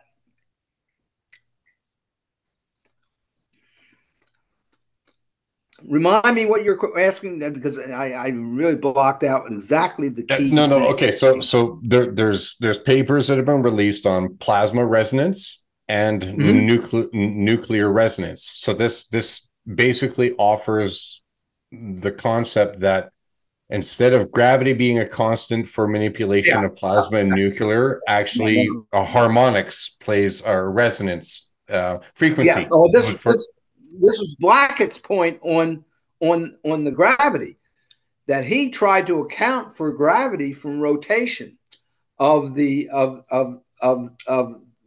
Earth's core, involving this generation of the magnetic poles. Now, it turns out the connection between all three. Wells was inspired by Lind to apply his theory to the formation of the solar system. In that, he had not looked at it before. When Wells applied his Beltrami self-organized plasma physics to the formation of the solar system, he got everything. He got the placement of the planets, he got their velocities, and he even got their magnetic fields, which was an amazing thing. But the point is that goes all the way back to Blackett's looking at a unified field and where you could account for gravity on the basis of the rotation of the cores. Okay. No, that's not a perfect sphere, right? That rotation, that's not a perfect sphere then. That's an ellipsis, right? Okay. Yeah, fair enough. Fair enough. I don't know. That's a very good question. But anyway, the point is, but that you do have a coherence between the microphysics and the macrophysics. And that's the area where they go they literally go crazy. That's where they're very upset at LaRouche, because LaRouche went after that with a vengeance, demonstrating the coherence between what is otherwise called macrophysics and the microphysics, involving the tuning. This is what develops in this whole question of music and the well-tempered scale. And my breakthroughs, a lot of my breakthroughs on the physics came from talking to musicians about actually what went on. And we had some of the greatest musicians in the world working with us. In fact, the greatest cello player, Carlo Levi-Minzi, on the piano. We had an amazing situation where we used to mix all these together with the physicists, and this led to all sorts of discussions. But the fact is that that's the area where they've come down the hardest on LaRouche. That is, they did not like the C256. They did not like our work on music. And there were agents internal to the organization who went all out to suppress this work. For example, a guy by the name of David Goldman, who's right now in Hong Kong. Goldman is working with Uwe Parpart and Jonathan Tenenbaum. Is this the same Goldman that also proposed the? He also actually kind of complemented the abiotic oil theory that our Earth through harmonic. I don't know. Okay, no, fair enough. No, okay. No. This Goldman is in economics and politics, and he was an editor of EIR for a while too.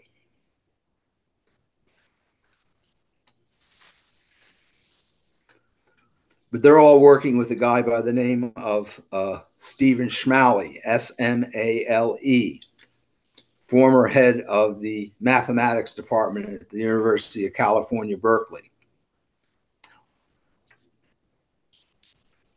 who was credited with organizing a thing called the New Left in 1965.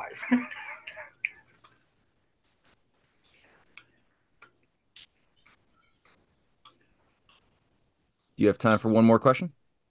Oh, sure. I have time for unending questions. Careful what you offer, man. You might get taken Why? up. I know.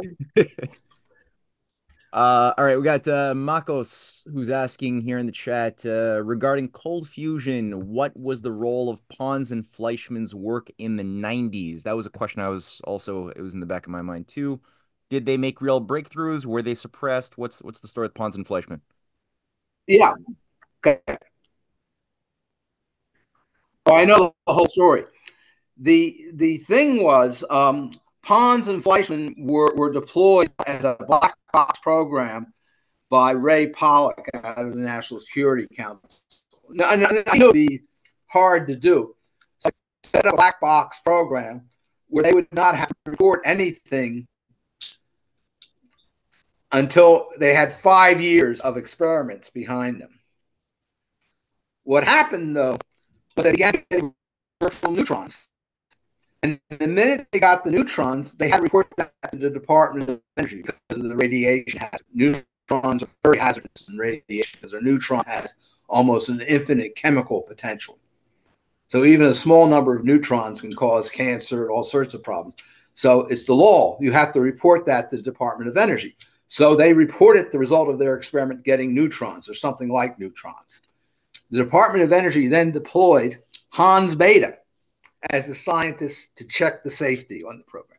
Hans brought in a saboteur from Idaho who immediately proceeded to try to duplicate their experiments in another facility and therefore forcing them to publish too early.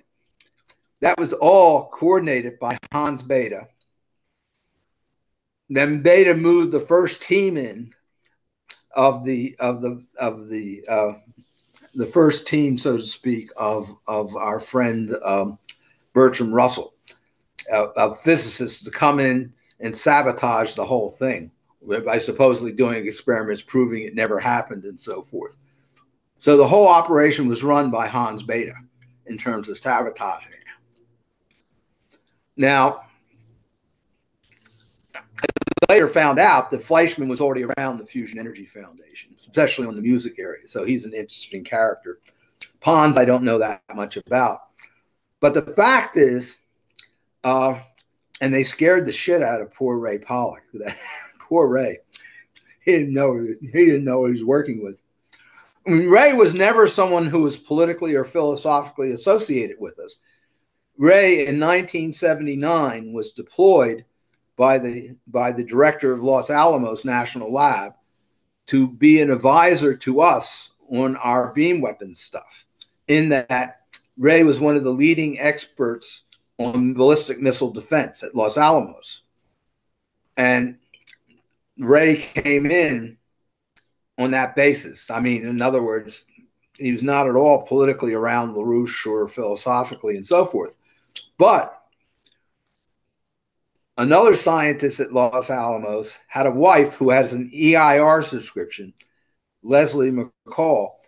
And Leslie knew them all. And Leslie told me that Ray Pollock is the chief enemy, chief opponent of George A. Keyworth, the guy they deployed into the White House as science advisor.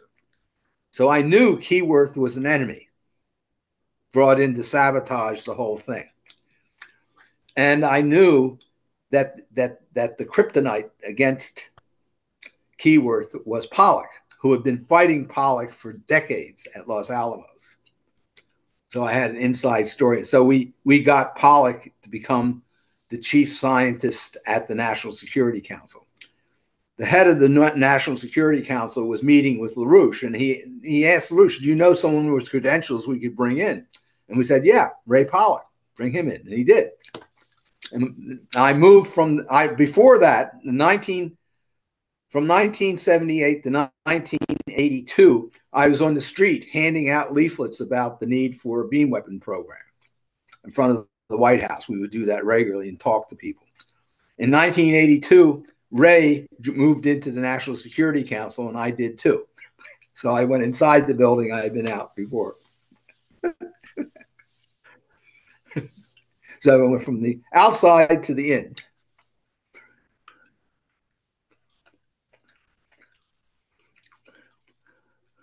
Chuck. Yes. I got so many other questions that I'd want to ask you, and unfortunately, time has running a little bit thin on our end. We have to wind it down, so I'm going to throw out the offer one last time because I know I can pick up the phone and call you anytime I want. So I'm going to withhold. But does anybody have a last question that they want to get out of their mind? Because now would be the time to do it. If you do, if you've been holding back.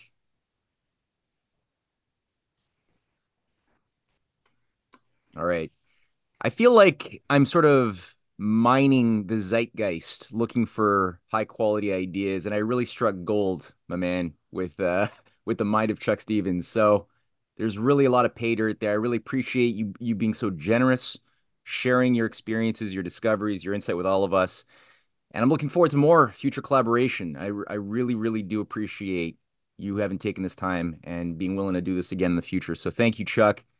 And thank you, everybody, for joining us on this edifying Sunday afternoon.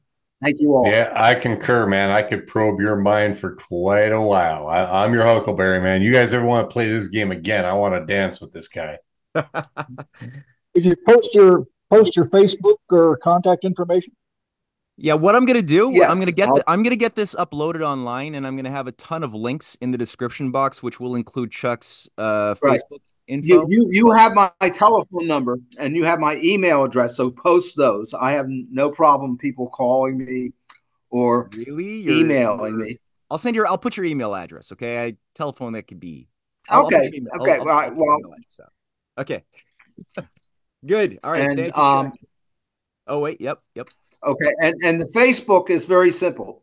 It's Facebook Charles Stevens, 1848. There we go. Just think of revolution, 1848. 1848 revolution. Okay. All right. Cool. Thank you. Thank you, everyone. Okay. Take care.